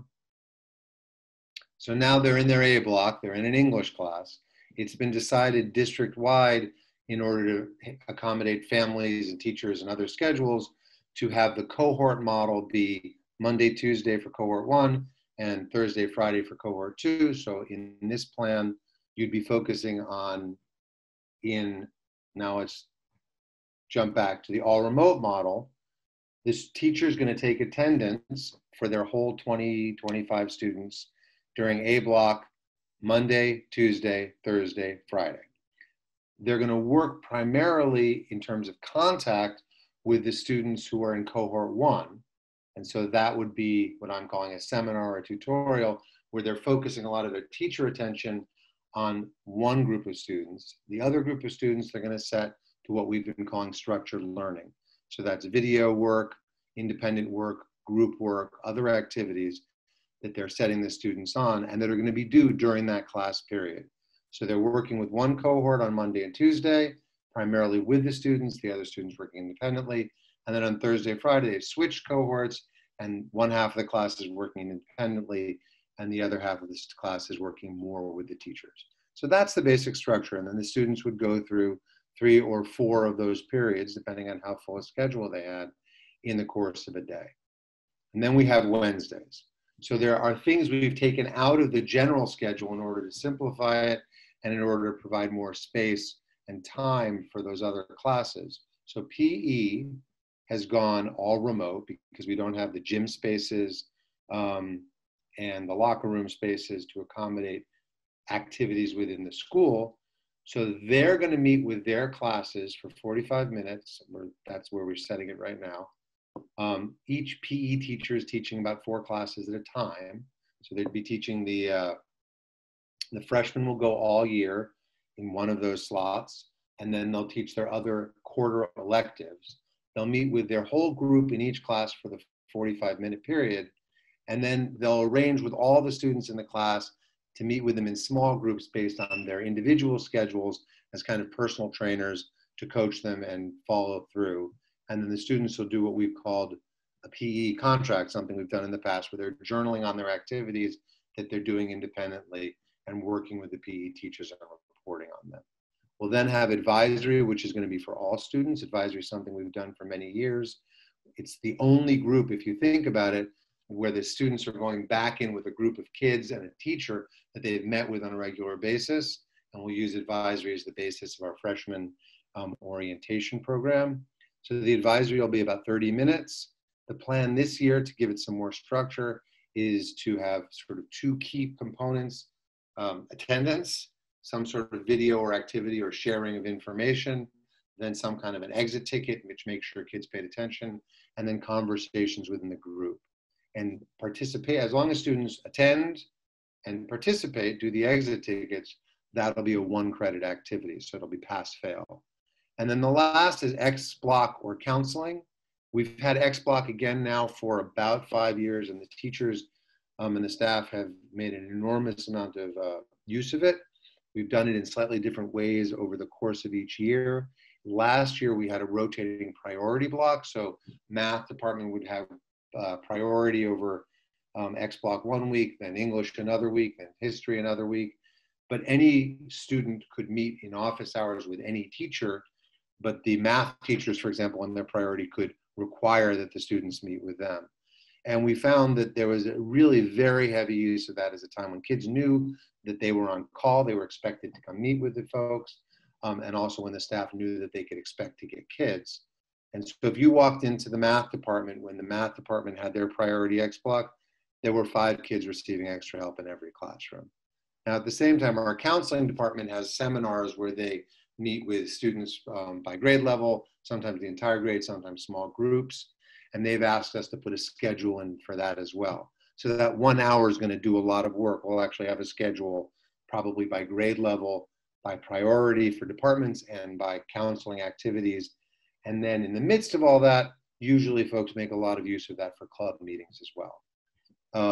Then the district-wide is planning on doing PD because there's an enormous amount of planning that's going to be going into this. And then our staff meeting time by contract has to start before 2:45 in order to go till after school, and we moved the start time. So that's why the slightly early slot is there as well. So I feel like other people said a lot more things, and I have more notes here, but I'll stop there. Thank you.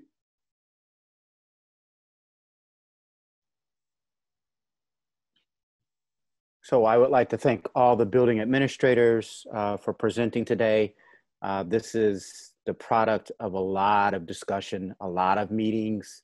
As someone stated earlier, we had the synchronous study groups that were meeting at the elementary level and secondary level. So we had teacher input. So what you're seeing is just literally, you know, I can't even quantify the number of hours that have gone into trying to make sure that we are applying best practice and using research in order to provide the best learning experience in all of the models for our students. So I'm going to... Dr. Meal, can I jump back in? I knew there was one more thing. Sure. I have written down small here. So sure. I just wanted to also talk about how the difference is between the phased remote, which will start all remote, and those students who chose the all remote option. So in the all remote option, we only had about 170 requests. And so some folks have commented that we're not able to offer as wide a range of options. So you need to understand that at Arlington High School, we offer, for example, 17 different AP courses, and I don't even know how many different electives. And with fewer than 80 students in the junior and senior class, having selected the all remote option, it's not possible that we're going to be able to individually staff those AP classes. The core classes, all of those classes will be staffed with Arlington teachers. They'll follow the same schedule on the same basic model as I just described for the beginning of the phased remote. PE, advisory, X block, PE, advisory, world language, music, and computer science will be all remote for all. So those students that are in the All Remote Academy will be doing that with the students who are in the phased remote hybrid. And then what we're doing really is going through looking at the course requests of those 170 students and seeing what clusters of interest and need there are, and we'll figure out what we can do in terms of staffing or supporting those different activities. So thank you for that. Thank you for that additional explanation. So I'm going to send it back over to Dr. Bodie to see if she has any more comments, and then we can definitely take questions or comments on the schedules. The only thing, I actually have a few more things to add, but I just want to also mention with the high school that the recommendation is that, just for planning purposes, is that we have a decision point at the end of October when we decide when we're able to move back into a hybrid model. There'll be a transition time of a couple of weeks, but I think that we're going to start the year with that recommendation and with the goal of getting the students back into a hybrid model. Dr. Janger, do you want to mention about athletics this year?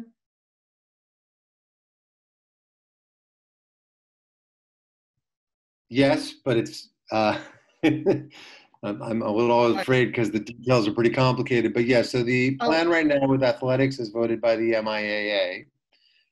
is that there will be a fall season. It will be a limited season, and it will be limited essentially to outdoor non-contact sports. So, and then they're going to add an extra season later in the year, which is called Fall 2, which is actually in the winter, for those sports that they were not able to offer in the fall. So we'll be starting out, I might not get this exactly right, but it's written in the FAQ. Soccer, field hockey, cross country, and I'm forgetting one. Soccer, field hockey, cross country, Golf. and golf. There you go. Golf. 4 sports that will start in the fall. And they'll run a limited competition schedule, and they'll be entirely outside until we can get access to any gyms or locker rooms for changing. But that's the plan. So those ones will meet in the fall with some modifications for distancing to the programs. And then they'll go through the other seasons, and the ones that were taken out of the fall, swimming, football, will be in fall 2. So that's the basic plan. We're pretty excited about that. And one of the other things is they'll limit competition sizes. But I talked to Dr. Bowler today, and we really want to encourage, this isn't something I've talked to Dr. Bodie about, but we really want to encourage as many kids as possible to participate in those teams, and that we'll find sort of intramural ways and squad ways to create a competitive environment, even if they're not able to participate in the full competitions because they're limiting the numbers there. Okay. Thank you. Actually, it might be better if there's any questions before I go on to which are related to the reopening plan, but are not necessarily related to schedules. If there's any comments or questions the committee had. Yeah, I think that's probably good. So Ms. Exton, there you are. First, I just want to say thank you to all of you for all the work that has gone into this planning. I especially appreciate the work that the principals and teachers have done and the details that you've refined on these schedules, especially the slides tonight, Dr. McNeil.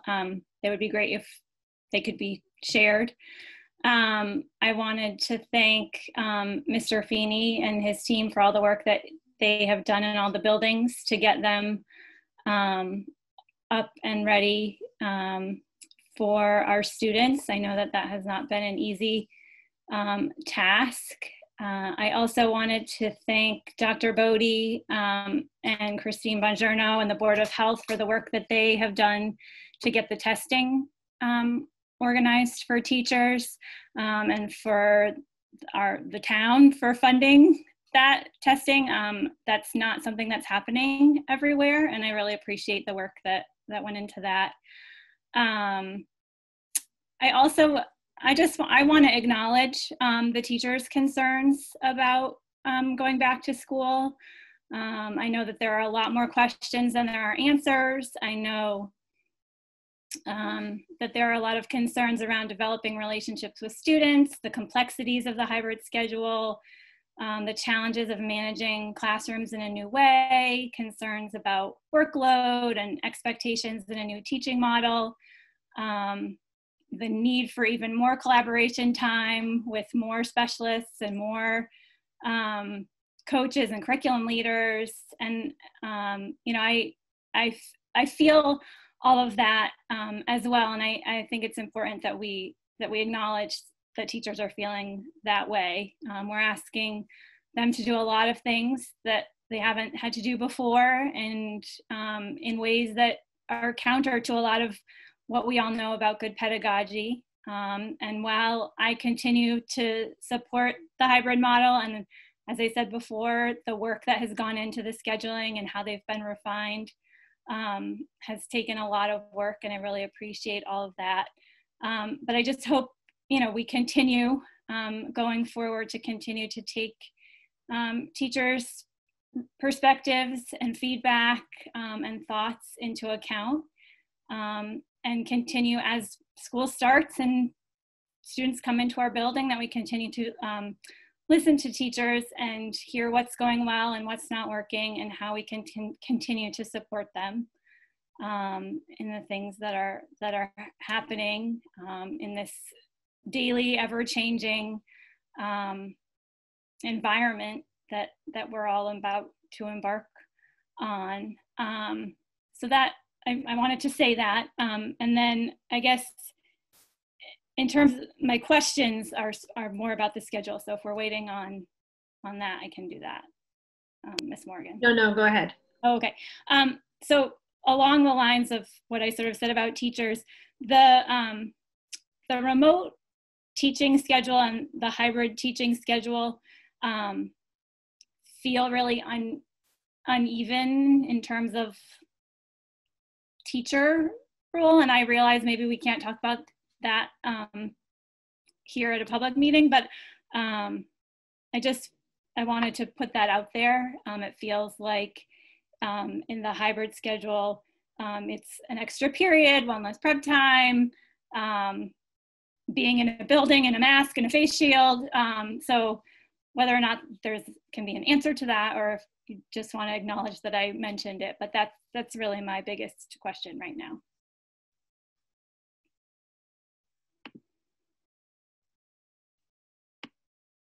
So can you ask that again? Because I just want to make sure that we're responding to what you need, what you're asking. So I'm just in the OMS all remote schedule from the teacher perspective. It looks like there are 2 prep times. They see students, they're available for students every other day. And then in the hybrid schedule at OMS, they are live in person with students 6 out of 7 periods a day. So there's 1 prep time period. And they are in a building, in a mask and a face shield with students. And so I just, again, there's been so much work on the schedule already, but that stood out to me when you presented those 2 teacher perspective schedules. Mr. Manager, did you want to comment on that? Sure. No, I think you're reading that 100% correctly.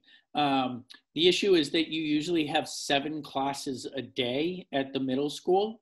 And because 2 of the 7 couldn't meet during in-person because they would cross-contaminate cohorts, really what happened is you had 7 classes, you had 5 meeting on one day and 2 meeting on the other day. And really the only way that you could get special education services on the in day was to have a win block. So I agree. I do feel like there is a little bit more on the teachers who are in school than the teachers that are out of school, although it might be offset by the fact that the teachers who are doing the all remote, it's a little bit more tech savvy that you have to be, where if you are in school, you're doing a little bit more in person, which is more familiar for a lot more teachers. So there is a little bit of that balance. I found that a lot of teachers who wanted the remote academy tended to be more of our tech savvy teachers, where teachers who sometimes maybe weren't as comfortable wanted more of the hybrid. That's an overgeneralization. There's plenty of teachers who are in the hybrid who are going to be great with technology. But I do agree, there is a little inequity, but it's really the only way we could look at it because of trying to keep the cohorts separate. But I agree with your main point. Thanks, and I would just follow up that I hope as school starts, we continue to get feedback from teachers about how that's feeling for them in terms of workload and managing things. Yes, I agree. And I think that's why that Wednesday afternoon professional development is going to be important for teachers to be able to have time to meet and hopefully collaborate on things. And that's why I hope that we'll have time. May I just add a comment to that too, that there is differences. There's definitely pros and cons to both schedules. One thing that is hoped for is that when a teacher in the remote program is teaching synchronously, they're teaching the whole class. So there's not the same opportunity to have smaller groups unless you build that in. And I think that those times when it's being available, but it's really an opportunity to have smaller groups from that class meet. Whereas in our hybrid program in the middle school, classes are going to be relatively small, just because we're limited to the size of the classroom. So it's trying to keep a balance in terms of that piece of it as well.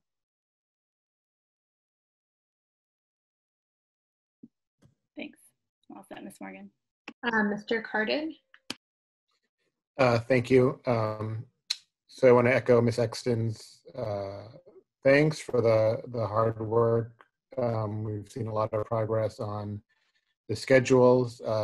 Dr. McNeil, if we could get that presentation, could send it to Karen. I think she could actually upload it while we're here. Still in that would be helpful to people. If not, put it on the web. Also put it on the website. Yes, I will. Yes. I also want to acknowledge the concern that we've heard from teachers. This was a decision based on a recommendation of the administrative team. And I also, as Ms. Exton said, encourage the admin team to continue to listen to the teachers. I know there's been a lot of conversation that has been happening, and as the details further evolve, there will be more chance for teachers to have input. But I think what the administrative team recommended and what we supported was the basic outline of a hybrid plan, which has 2 days in school, 1 half synchronous day, and 2 days remote. The exact details of how that all works is messy.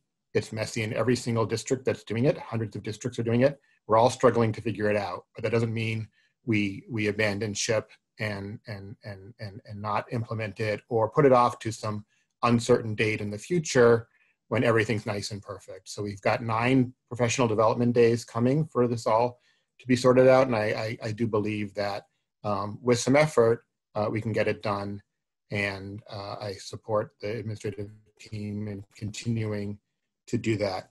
My one question was about the teacher assignments. My understanding was that there actually were some teachers who had originally requested a remote academy position and may have withdrawn that request, or some that were offered the remote academy position and decided to come in to hybrid instead. Is that correct? Yes, it is. Great. So, obviously there are a lot of teachers, understandably, who are very concerned about the hybrid model, but there are also some that are voluntarily switching into it. So, just for the greater community, I just wanted to make that point. And then finally, just at the middle school schedule, Mr. Merringer, on the teacher side, you did note that there's on those async for the fully remote program, when the teacher is in the asynchronous mode, sorry, not the not live mode, the teacher is available, but there's also a possibility for small group work.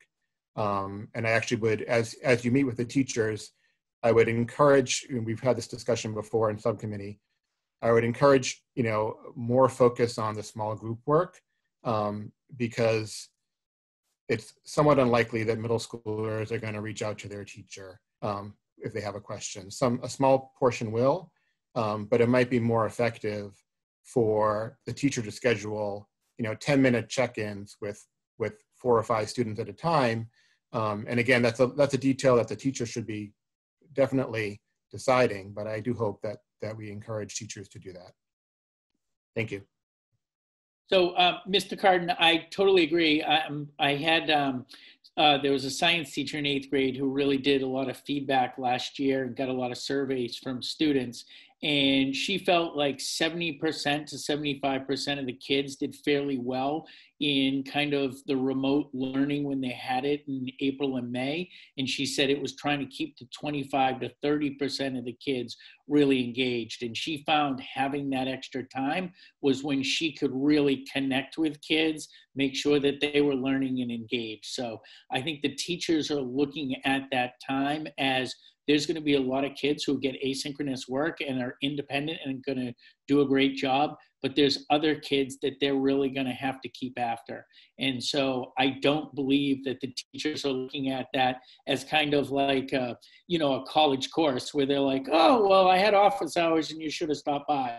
I think they're really looking at it as, here are the kids that we really need to make sure that we connect with and that we have a chance to reach out, because there are a lot of kids who come home, do their homework, and are self-motivated and independent. And there are some other kids that struggle with executive functioning and are going to need a little bit more. So I know the teachers who designed that, one of their impact was, we're really going to be able to catch those kids that might fall through the cracks if we have those days. So I share your same concerns. Great, thank you. Thank you, Ms. Morgan. And Mr. Carden, I definitely will make sure that we post the slide deck, and I will give it to Karen so she can share it with everybody. Dr. Allison Ampe. Hi, thank you all.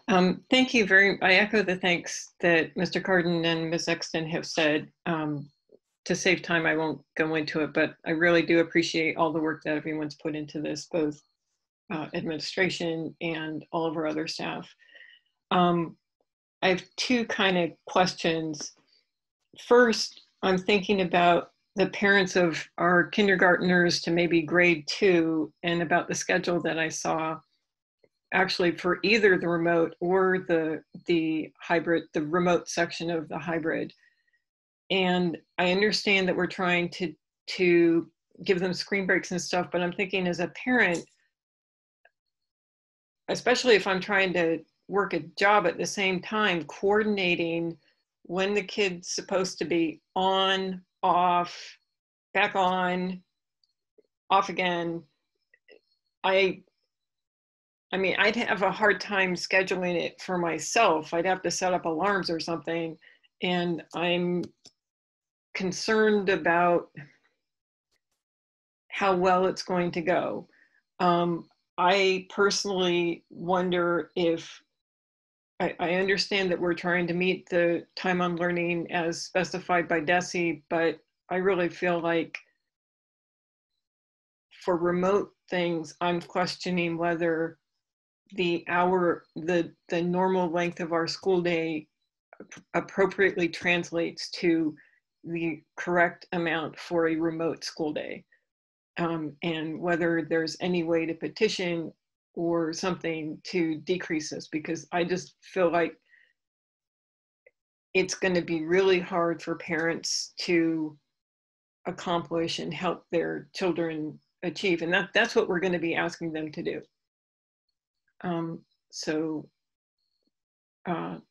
Maybe I'll stop there and hear. So I'm going to yield that to Dr. Bodie, because structurally this is what we have recommended, and we've always said along the way that there's going to be pros and cons to each schedule. So some of it is just inherent. So are you asking? I just want to make sure that I understand what you're asking. Are you asking us to consider the length of the day, or like what are you proposing in your question? I'm saying I don't see how parents are going to make this work for a lot of kids or for their family setup, both. And it's not just one schedule or the other, it's the remote, it's all the remote day. I mean, all the remote school or the remote sections of the hybrid portion.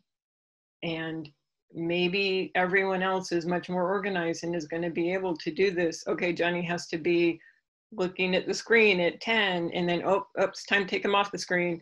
Here, Johnny, go do that. Oh no, come back. You have to come back. It's time for English now. I just think this is going to be really hard. And I feel like I understand that we're supposed to be doing the same time on learning, but I don't think it's necessarily what we're coming up with does not sound like potential best practice for doing remote schooling for someone who's in kindergarten to grade 2 or 3. I'm not sure where the cutoff would be, but it's not so much a specific question, it's, I don't see how this is gonna work.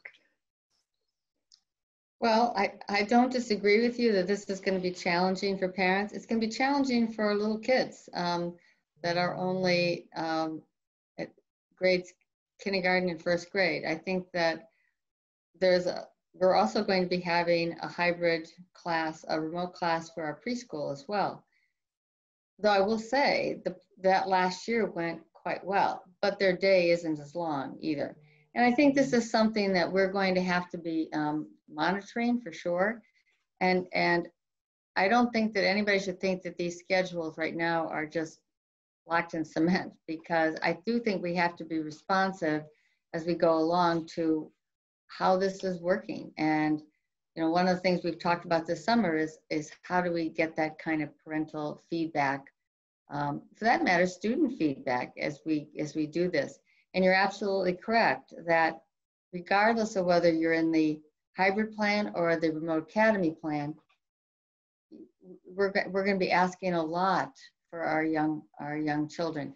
So we do have this requirement for time and learning, but we also know that, you know, we're trying to make it work in a way that is a little bit more student friendly. But I do think we just have to wait and see how this plays itself out. And I know Miss Exton teaches kindergarten, and she's going to probably see how it's working on, you know, for her class as well. But it's going to be a challenge, and I understand the challenge for parents. I see this with my own children, the challenges that they're going to be facing as they face this year as well. Thank you.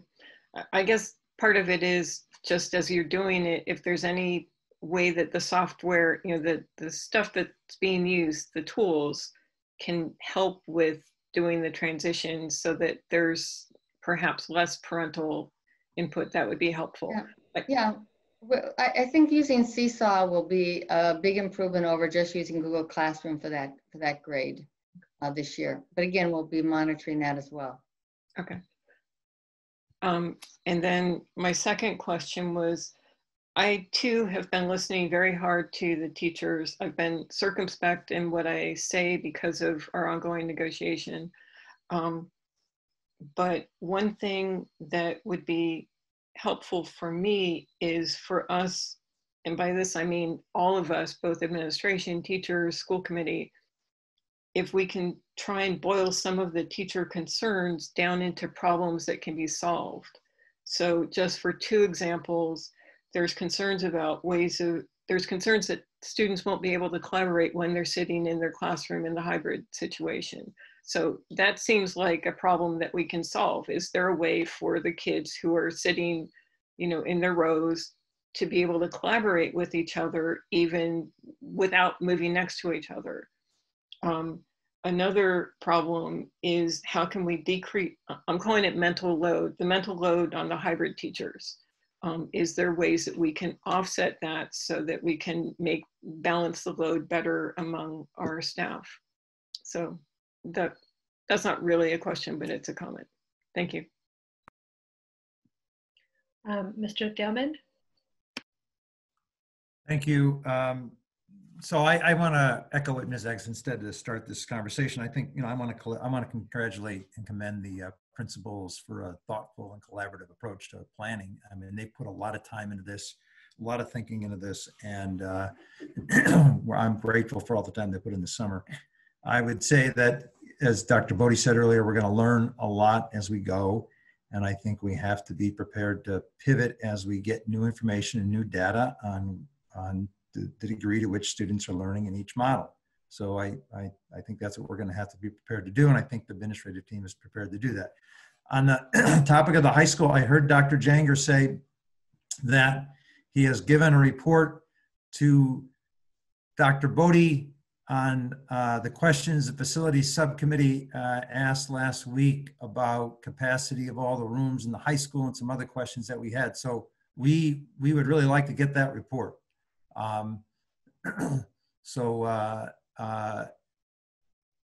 Whenever that's ready, I know we'll get it to the facilities committee. Yes.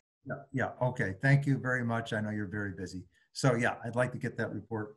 And And that's it. I don't really have anything else to add. I know we're getting, you know, when you get into a just for the public's benefit, when you get into a conversation about schedule, you're really bordering on a conversation about negotiation. So I think I'm not going to say anything else. And I hear what the teachers are saying, and I commend the principals for the hard work they've done in putting together this schedule. Thank you. Mr. Schlickman? Yeah, I also want to commend everybody for their work. Look, as somebody who's scheduled schools and has done a lot of the logistical stuff that is being attempted, I think that we're dealing with something that's extraordinarily difficult, bordering on impossible. And I commend everybody's efforts. I don't want to go into more detail in that direction because I have, you know, because the email from Mr. Hayner that he's maybe putting forth a motion later in the meeting. But I do want to ask a specific question and put this out for the entire community. I know that we've got a few hundred people watching right now, and I hope the word spreads. I have heard from several parents who are submitting plans to withdraw their children from the district to homeschool based on what they've been seeing.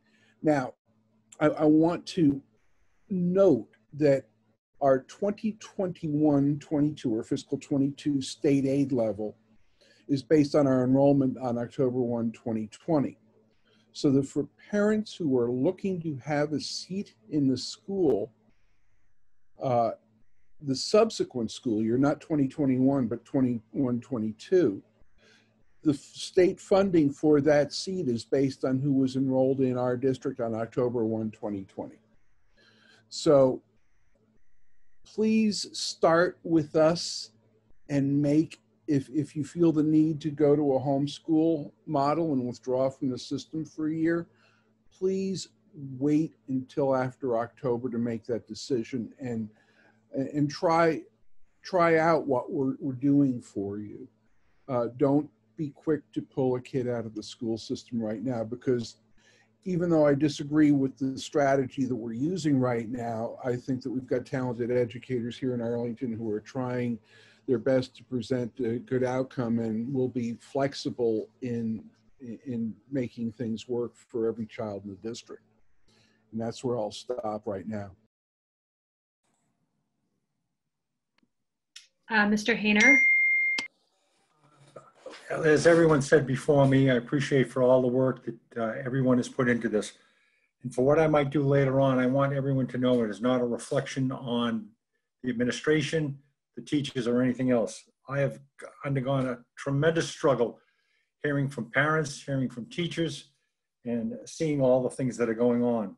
I'd like to ask a couple of administrative questions right now. Have all the teachers that have requested remote or hybrid been notified? Yes, well, we have notified classroom teachers at this point. We haven't notified everybody, but yes, emails went out today. And we still have more to consider tomorrow, but the idea is that we will respond to everybody before Wednesday. Thank you. But really, the people who have asked, classroom teachers who have asked for a remote schedule have been assigned to a remote schedule. They've all those that have requested it have been honored? All the classroom teachers that have requested, let me just say this, there's a couple of choices some people have to make about changing grade levels. So those decisions haven't been made yet, but the people who have been classroom teachers have been offered a remote schedule, yes. Okay, the other question I have, during, I don't remember whether it was budget or one of the other, or curriculum, but there was a concern about staffing. Have we been successful in getting substitute teachers or aides, the additional staff that we were considering? We have budgeted for an additional, certainly more staffing than we have right now. And we have not reached the number that we would like to have. We have been expanding the different ways that we are advertising for teaching assistants. And I suspect that we will be continuing to hire all the way through September as we move forward. I don't wish to speak for the entire committee, but I heard a consensus the other day, it's my opinion, that if because of where we are in salary schedules and lack of competitiveness in surrounding areas, if that becomes an issue, I think it's important that we are notified to support you in any way to eliminate that restraint. Thank you. I'd like to ask the chair, when it is appropriate, I have a motion to make. Okay, why don't I do my questions and then we can come back to that? Right. Ms. Morgan, can I finish going through my report? Or for the... I wanted a chance to ask my question. No, I'm going to ask your question. Is that possible? Sure. Okay. Yep. So I'm going to be brief. I think I appreciate what Mr. Miringer was able to share with us about the definition of this term available. That's part of the remote academy schedule at the Audison. And I just encourage you, and it sounds like you are, to continue to flesh out what that definition means to faculty and staff once they're back in whatever capacity, whether you're meeting, in whatever way you're meeting with them, to sort of keep working at that definition. I know lots of words don't fit into a box in a schedule very well, but I think that I know that they'll have great ideas, and you seem really open to thinking about that and talking about that with them. So that's really good to hear. The one question I had for you, Mr. Miringer, how is Aspire synchronous on remote days for hybrid? Is it their same Aspire person, or we don't know yet? So it depends who your Aspire is. That's okay. The person that you will be assigned to. So most of the Aspire in the hybrid is going to be who your first period class is, because we felt that it was one less change. Right. But in the remote only, it will be your first period teacher that will also be the Aspire, because we're thinking that's one less click that you have to go to. Got it. Okay. And then, yeah, just, echoing what Dr. Allison Ampe said, I have a 7-year-old, and I'm not, I've told his principal this already, so I'm not breaking confidence here that I feel really good about that 8-10 attendance check. Like, I really think we're going to be able to do that. I feel really iffy about the second one. And so I'm nervous about that. I'm hoping it can be, and this is just feedback to all the elementary principals, if it can be like at least the same time every day. Like if it's like he's 7 and has no idea what a period is, or what 125 means. He can't tell time on an analog clock yet. I think he's going to learn that in 2nd grade, I hope, but he can't do it now. So that makes me nervous, but I feel really solid about 8-10, and we're going to start there. But to the extent that that can be really predictable for families, so that we can hit that second one, that would be super for us. And the other feedback I just had from Madame Pierre Maxwell, I really appreciate the fluidity of the remote academy periods at the Gibbs. I think that it sounds exciting. I'm a little concerned about the amount of work it will be for LC teachers to help make those decisions about what's going to be synchronous and what's going to be asynchronous. Like we have like 2 situations, right? We have the Audison that's quite prescriptive, although we've got this availability piece that we're still working on, which is good. But at the Gibbs, we have all these periods, 4 days, and I'm curious, and I'm looking forward to hearing how it works for teachers to think through whether ELA is synchronous this day and math is synchronous the next day. So I'm looking forward to hearing more. I don't really need to, I know that, you know, at this point, we know what we know, but I'm interested to see how those decisions will be made by teachers and teams of teachers. So that's definitely something I want to hear about more in the future. So I think that's it. I guess I didn't only had a question for Mr. Maringer. So yeah. So Dr. Bodie, did you want to finish? Well, yes, I would, if you wouldn't mind, because you had a motion the last time that had many parts to it. And one of the parts of it, we already talked about the high school, and the revised reentry plan is what is ongoing. The recommendation remains the same, as I have said already.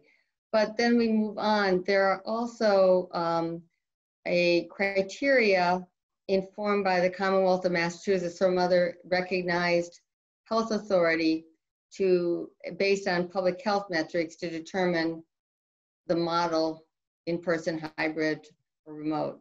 So the Department of Public Health created a chart, which I have shared with all of you, that gives us metrics in terms of actually colored zones.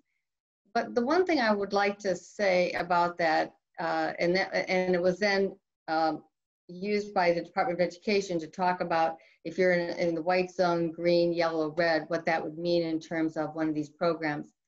But the thing that I do want to say, and the Board of Health would echo this, that the Department of Public Health thought of this only as a tool, that there are so many situations that could arise that the tool is only going to help in some ways. The Arlington Board of Health and the Arlington Public Schools are continuing to work together to create more language around some of these. But even with that work that we are doing, it's going to be hard to cover every situation. So I just want to just give that caveat to this, but just know that we are in communication with our local Board of Health, which is actually going to be the partner as we think through these, as well as, you know, consulting with DPH or DESE as we move forward. But right now, Arlington remains a very low incident community. We still are less than 0.5 cases on a 7-day average. And if you look at that metric, you know, you start moving through that, but it's been, the Arlington incidents remain very stable over the last couple months. So, but we will be watching that very closely. So that was one issue. So you have the chart, but as I said, there's more, there's going to be more nuance and more discussion that's going to go forward. I also want to report that you know this already, that we received the extension, and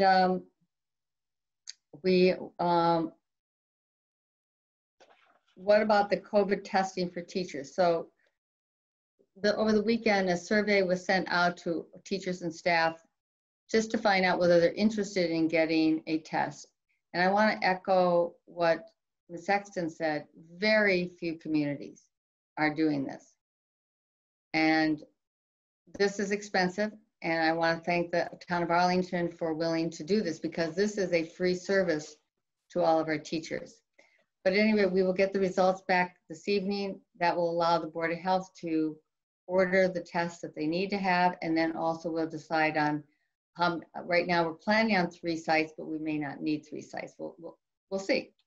But the other important part about the testing is that it's going to be ongoing. So Arlington teachers can make an appointment at Armstrong Ambulance 2 days a week on Tuesday, Thursdays after school to arrange for a test. So that is in place, and again, I think it's commendable that the town has devoted its resources to doing this.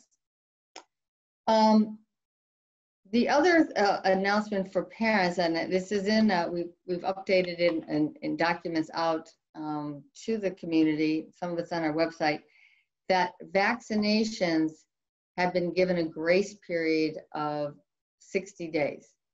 So until just recently, if you were parents sending your child to school in Arlington, or any public school for that matter, you had to have your vaccinations up to date. But that has been extended for 60 days. But in Arlington, we have very, very high compliance. I think something like 98% of our families have vaccinations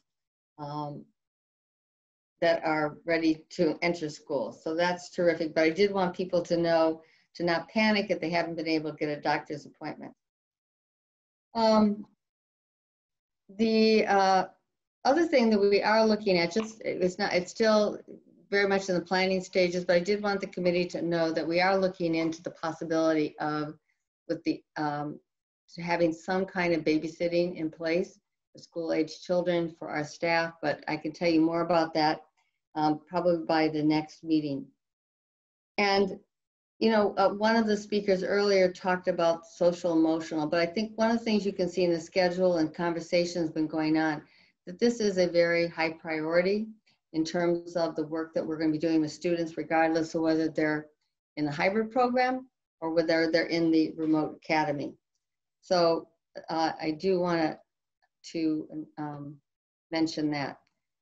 The other thing, and I'll just wrap up with this, is that we were talking about values, and this morning we've just had gone through our new teacher orientation program last week, which is a very intensive preparation time for our new teachers. We have about 40, and they were part of a meeting this morning.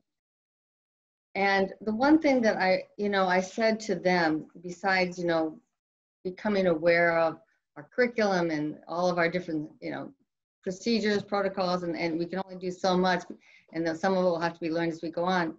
But then one of the things I wanted to make sure that they also appreciated are what we value as a school district.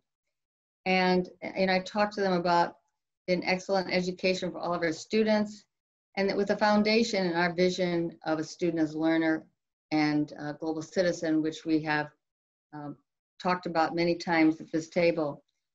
We also prioritize very strongly social emotional well-being of our students and staff. And we cultivate and support school environments and practices that promote and sustain equity. And that is a very high priority. As I said, we're trying certainly to make sure that all of our environments are safe and healthy. And we have a strong commitment to the professional learning of all of our staff. And this includes ongoing implicit bias, anti-racism, professional development, as well as culturally responsive teaching practices. So these are our values, and our values are not changing even though we're going into different models this year. And I think it's important for the community to hear this and for all the people that are joining our school system this year. So that is the report so far, and I don't know if there's any questions that anyone would have. So I want to get back to Mr. Hayner. And Dr. Allison Ampe, do you have a question or a comment? A question. Okay. Dr. Allison Ampe. Okay, thank you. Dr. Bodie, going back to the criteria, can we expect to see something more in writing at our next meeting? I will see what we can have in writing. That's just about a week from now. But yes, the plan is that we are continuing to talk with the Board of Health about that and put something in writing that we can share with all of you. Okay, thank you. All right, Mr. Hayner. Thank you.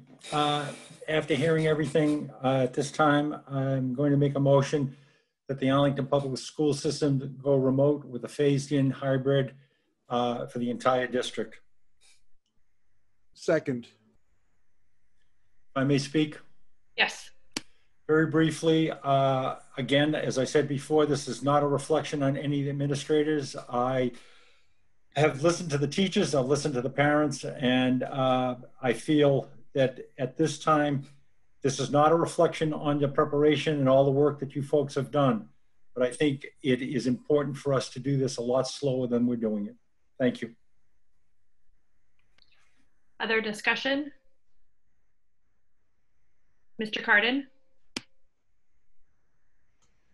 Thank you.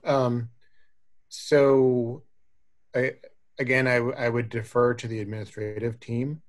Certainly if there was a lot of concern about getting what needs to be done in the next 3 weeks done in 3 weeks, then I'd be happy to hear a recommendation to do things more slowly. But I have not heard that. So I do have to rely on our administrative team to make the determination. We have 21 days left. Can they get what's done in 21 days? This is never going to be perfect. This is always going to be a very difficult model to implement. I don't really see how spending more time is going to more than marginally improve it. There obviously are a lot of details to be worked out. There's a tremendous amount of work to be done over the next 3 weeks, but I'm not sure 2 additional weeks, 4 additional weeks, some districts are doing 10 additional weeks is going to really buy us much, except perhaps a resurgence of the virus, in which case we'll never get our kids, and our kids will never see their teachers. So I'm going to rely on our administrative team. And if, by our next meeting on the 10th, if they determine that things need to go slower, then we'll hear that recommendation then. But for now, I don't hear that. So I'm going to oppose this motion. Thank you. Mr. Schlickman? Thank you. I want to remind the committee that the people of Arlington voted for us to make the decision. We shouldn't be sitting here waiting for a decision to be presented to us to be ratified. And all through this process, all summer, I felt that's the way we've been going, is that we haven't had the debate, we haven't had the discourse, we haven't weighed the options. In one of the subcommittee meetings, it was just said matter-of-factly, well, if you wanted the best educational outcome and the safest model, you'd be going all remote. And I think that's exactly what we should be doing. This is a very, very difficult model to pull off, a very difficult one, because what you're doing is you're scheduling 2 different school districts in one set of schools. It is extraordinarily difficult. The way to pull this off, the way to make this work is to start with everybody in place as a baseline in the hybrid model. Then, as you open seats based on the highest needs and move on down the list to move people into remote. You start off in a team teaching model where you have 2 teachers working together, so kids, depending on how they split hybrid to remote, they maintain contact with their teaching team, so there's a continuity. If there is an emergency, it's easier to revert back to an all remote model if that's the way we started, rather than starting in a complex hybrid model and then trying to package everybody back into a remote learning plan.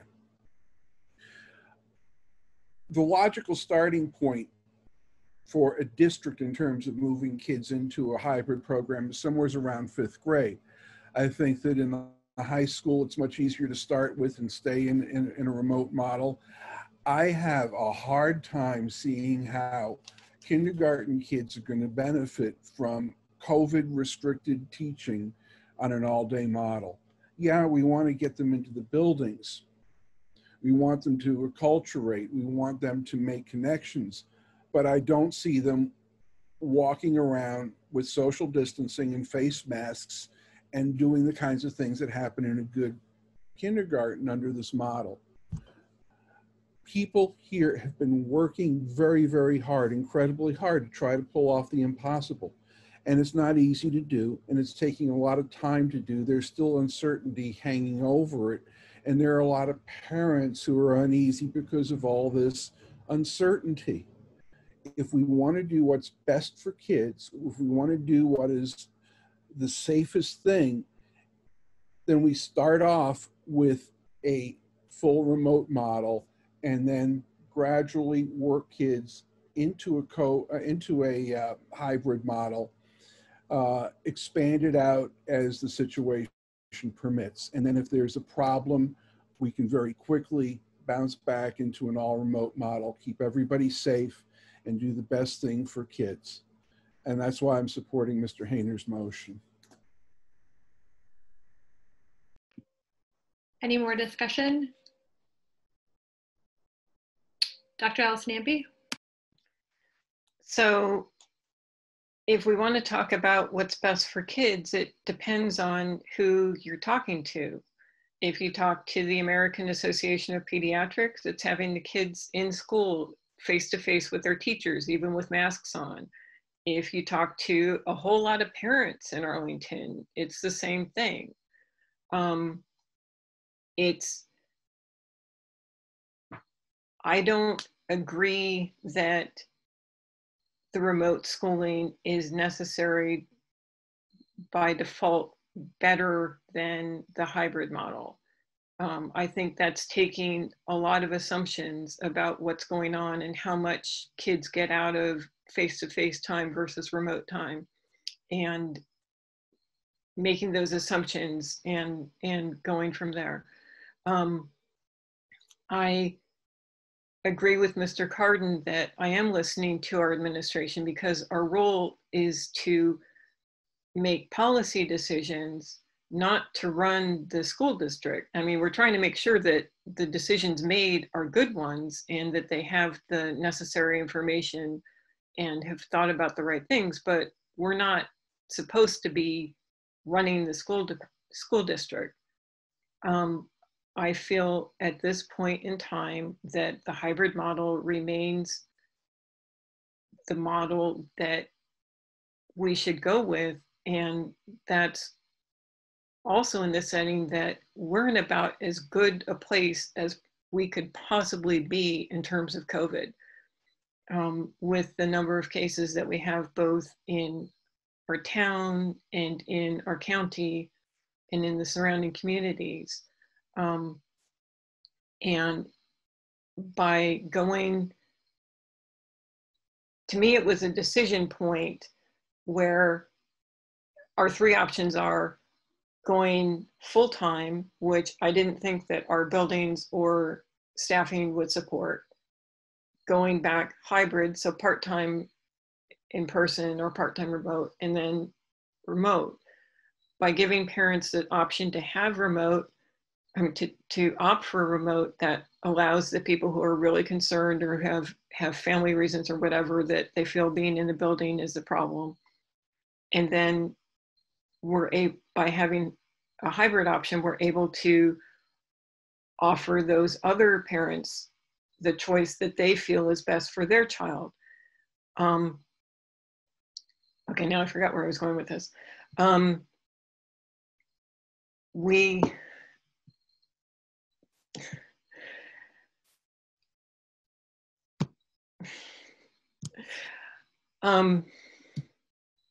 Okay, I totally lost my train of thought. This is a problem with Zoom meetings. I think that we're offering, there are definitely concerns about what's going on in terms of the remote schedules and stuff. There's kinks and things that need to be worked out, but that doesn't mean that they can't be worked out. And by putting everyone in a remote schedule, even if we choose to do a phase in later because we realize there's some things that we have to work out first, we're able to do that. If we just go totally remote, which it sort of to me sounded like what Mr. Hayner was proposing, we won't be able to bring kids back at all. So anyway, I'm going to vote against this motion, and I'll see what the administration brings to us next week also. Ms. Keyes? Hi, I just want to make sure everybody understands. Our teachers want to be in the building. Like, that is the primary goal, to the point where we are involuntarily transferring teachers to remote positions. That's happening this week. We want to be in the buildings with the kids. this is not going to work. I mean, just from, great, we have a sample model from one teacher. Can you scale it up to the whole school? Like, do we have the staff to cover it? And at some point, we actually have to plan. We don't just walk in on the first day of school and everything magically happens. It takes a lot of planning.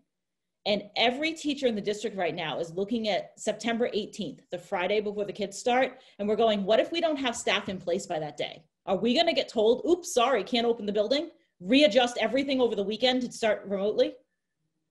We have to plan. And if, like, I said this to you at the beginning of August, like, if you're not sure we can do this, give us a chance to start successfully. And then, you know, if the staffing's in place, we can set a date and move into a hybrid. But I don't know what you expect the staff to be doing in these next 9 days when everyone's just sitting around going, do we have enough tasks? Do we have enough TAs yet? Do we have enough TAs yet? Like, there's got to come a point where you say, this is the goal. We all want to get there. We need more time, and we need more time. It's not that we don't want to go into the building. It's not that we don't think that's the best thing for the kids. It's that if it's not structurally feasible, and I'm not talking about minor little scheduling issues, and you keep talking about having all this time, we start Wednesday. 21st might be where kids come, but like, we have teachers starting the school year not knowing what they're teaching. Like, at some point, you just have to say, we need more time. Thank you. Okay, any more comments? Ms. Exton. So this is a challenge for me. I've heard you know, a lot of the concerns about the scheduling, the staffing. At the same time, as an early childhood teacher, as much as kindergarten is not going to look like it has looked, I have real concerns about what kindergarten will look like on a Zoom screen as well. And then thinking about a phased-in model without, you know, specific dates makes it really hard for me to support this motion. I guess, you know, what I'm thinking about is if the administration felt like a phased-in remote, starting remote and phasing in at certain levels was something that was recommended, I would consider supporting that. But I really think that particularly the elementary students need to be starting in the classroom in a hybrid model from the beginning. So as the motion is now, I'm not going to support it either. All right, anybody else? Okay, so motion by Mr. Hayner, seconded by Mr. Schlickman. Ms. Exton? No. Mr. Cardin? No. Dr. Allison Ampe? No. Mr. Thielman? No. Mr. Schlickman? Yes. Mr. Hayner? Yes. And I'm also a no. Okay, let's see. So is that the end of your report, Dr. Bodie? Have we covered that? Are we ready to move on? Yes, we're ready to move on. Okay. The consent agenda, all items listed with an asterisk are considered to be routine and will be enacted by one motion. There will be no separate discussion of these items unless a member of the committee so requests, in which event the item will be considered in its normal sequence. Approval of warrant number 21039. Check date will be Tuesday, August 25th, 2020, in the amount of $611,602.73. So moved. Second. Ms. Exton? Yes. Mr. Cardin? Yes. Dr. Allison Ampe? Yes. Mr. Thielman? Yes. Mr. Schlickman? Yes. Mr. Hayner? Yes. And I am also a yes. Policy second read files EBC, BEDB, JJK, and the added EBCFA. Mr. Schlickman? I move adoption on second read with the amendment to EBC supplemental. Second. Discussion? Seeing none. Ms. Exton? Yes. Mr. Cardin? Yes. Dr. Allison Ampe? Yes. Mr. Thielman? Yes. Mr. Schlickman? Yes. Mr. Hayner? Yes. And I am also a yes. Subcommittee and liaison reports and announcement. Community relations, Mr. Hayner. Nothing on the committee to report, but I have a question. Will community relations be the one that's doing the selection for members for the superintendent search committee? I don't know if that should be discussed now or at another meeting. Can you take that? Could you bring that to the superintendent search process committee meeting? I'd be happy to. Thank you. With Mr. Schlickman? Great. The superintendent search committee, I would think, is charged with that task. Okay, Arlington High School Building Committee, Mr. Thielman. Ms. Morgan? So, yeah. Can I interrupt for a sec? Yeah, sorry, I see your little blue hand. Yeah, did Mr. Schlickman, did we pass the face mask policy? Yes, we did. Okay, sorry, thank you. Mr. Thielman? We're moving along at a good pace, and we had some good news last week with some savings in our budget where we were able to do some good things for the schools. I don't know if Dr. Bodie wants to add anything. Dr. Bodie, you want to add anything at all about the building committee? No, I think that you're absolutely right that we had some very good news on our 90% cost proposals, and so we were able to add some things back that we thought really were a positive for the school, both aesthetically in terms of sustainability was an important feature on that. Some of that had to do with triple glazing. It's not exactly something that is aesthetic, but it certainly is going to make a big difference. We also were able to change the flooring on the entrance areas on those floors to a terrazza. So that was very positive. But there were a number of brick things. The committee agreed on it, and we were able to take quite a few things off of the alternate list, but at the same time keeping some cushion for later on should we need it. So it was very good news where we are, and we're moving along. I do know, and for those that have been listening to the pile drivings that have been going on in the front of the high school, that is going to improve fairly soon. So that's good news for those that are sitting in a building that's shaking, but that will end.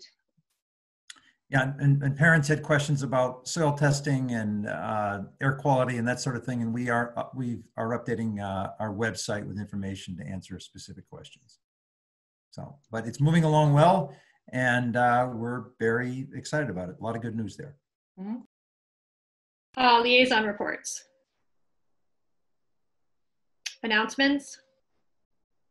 Future agenda items. Okay, so the last item on our agenda is executive session to conduct strategy session in preparation for negotiations with union and or non-union personnel or contract negotiations with union and or non-union in which, if held in an open meeting, may have a detrimental effect. Conduct strategy with respect to collective bargaining or litigation in which, if held in an open meeting, may have a detrimental effect. Collective bargaining may also be conducted. We have a motion to go into executive session. So move. Second. And we are going to adjourn from executive session and will not be coming back. So roll call vote, Ms. Exton? Yes. Mr. Cardin? Yes. Dr. Allison Ampe? Yes. Mr. Thielman? Yes. Mr. Schlickman? Yes. Mr. Hayner? Yes. And I'm also a yes.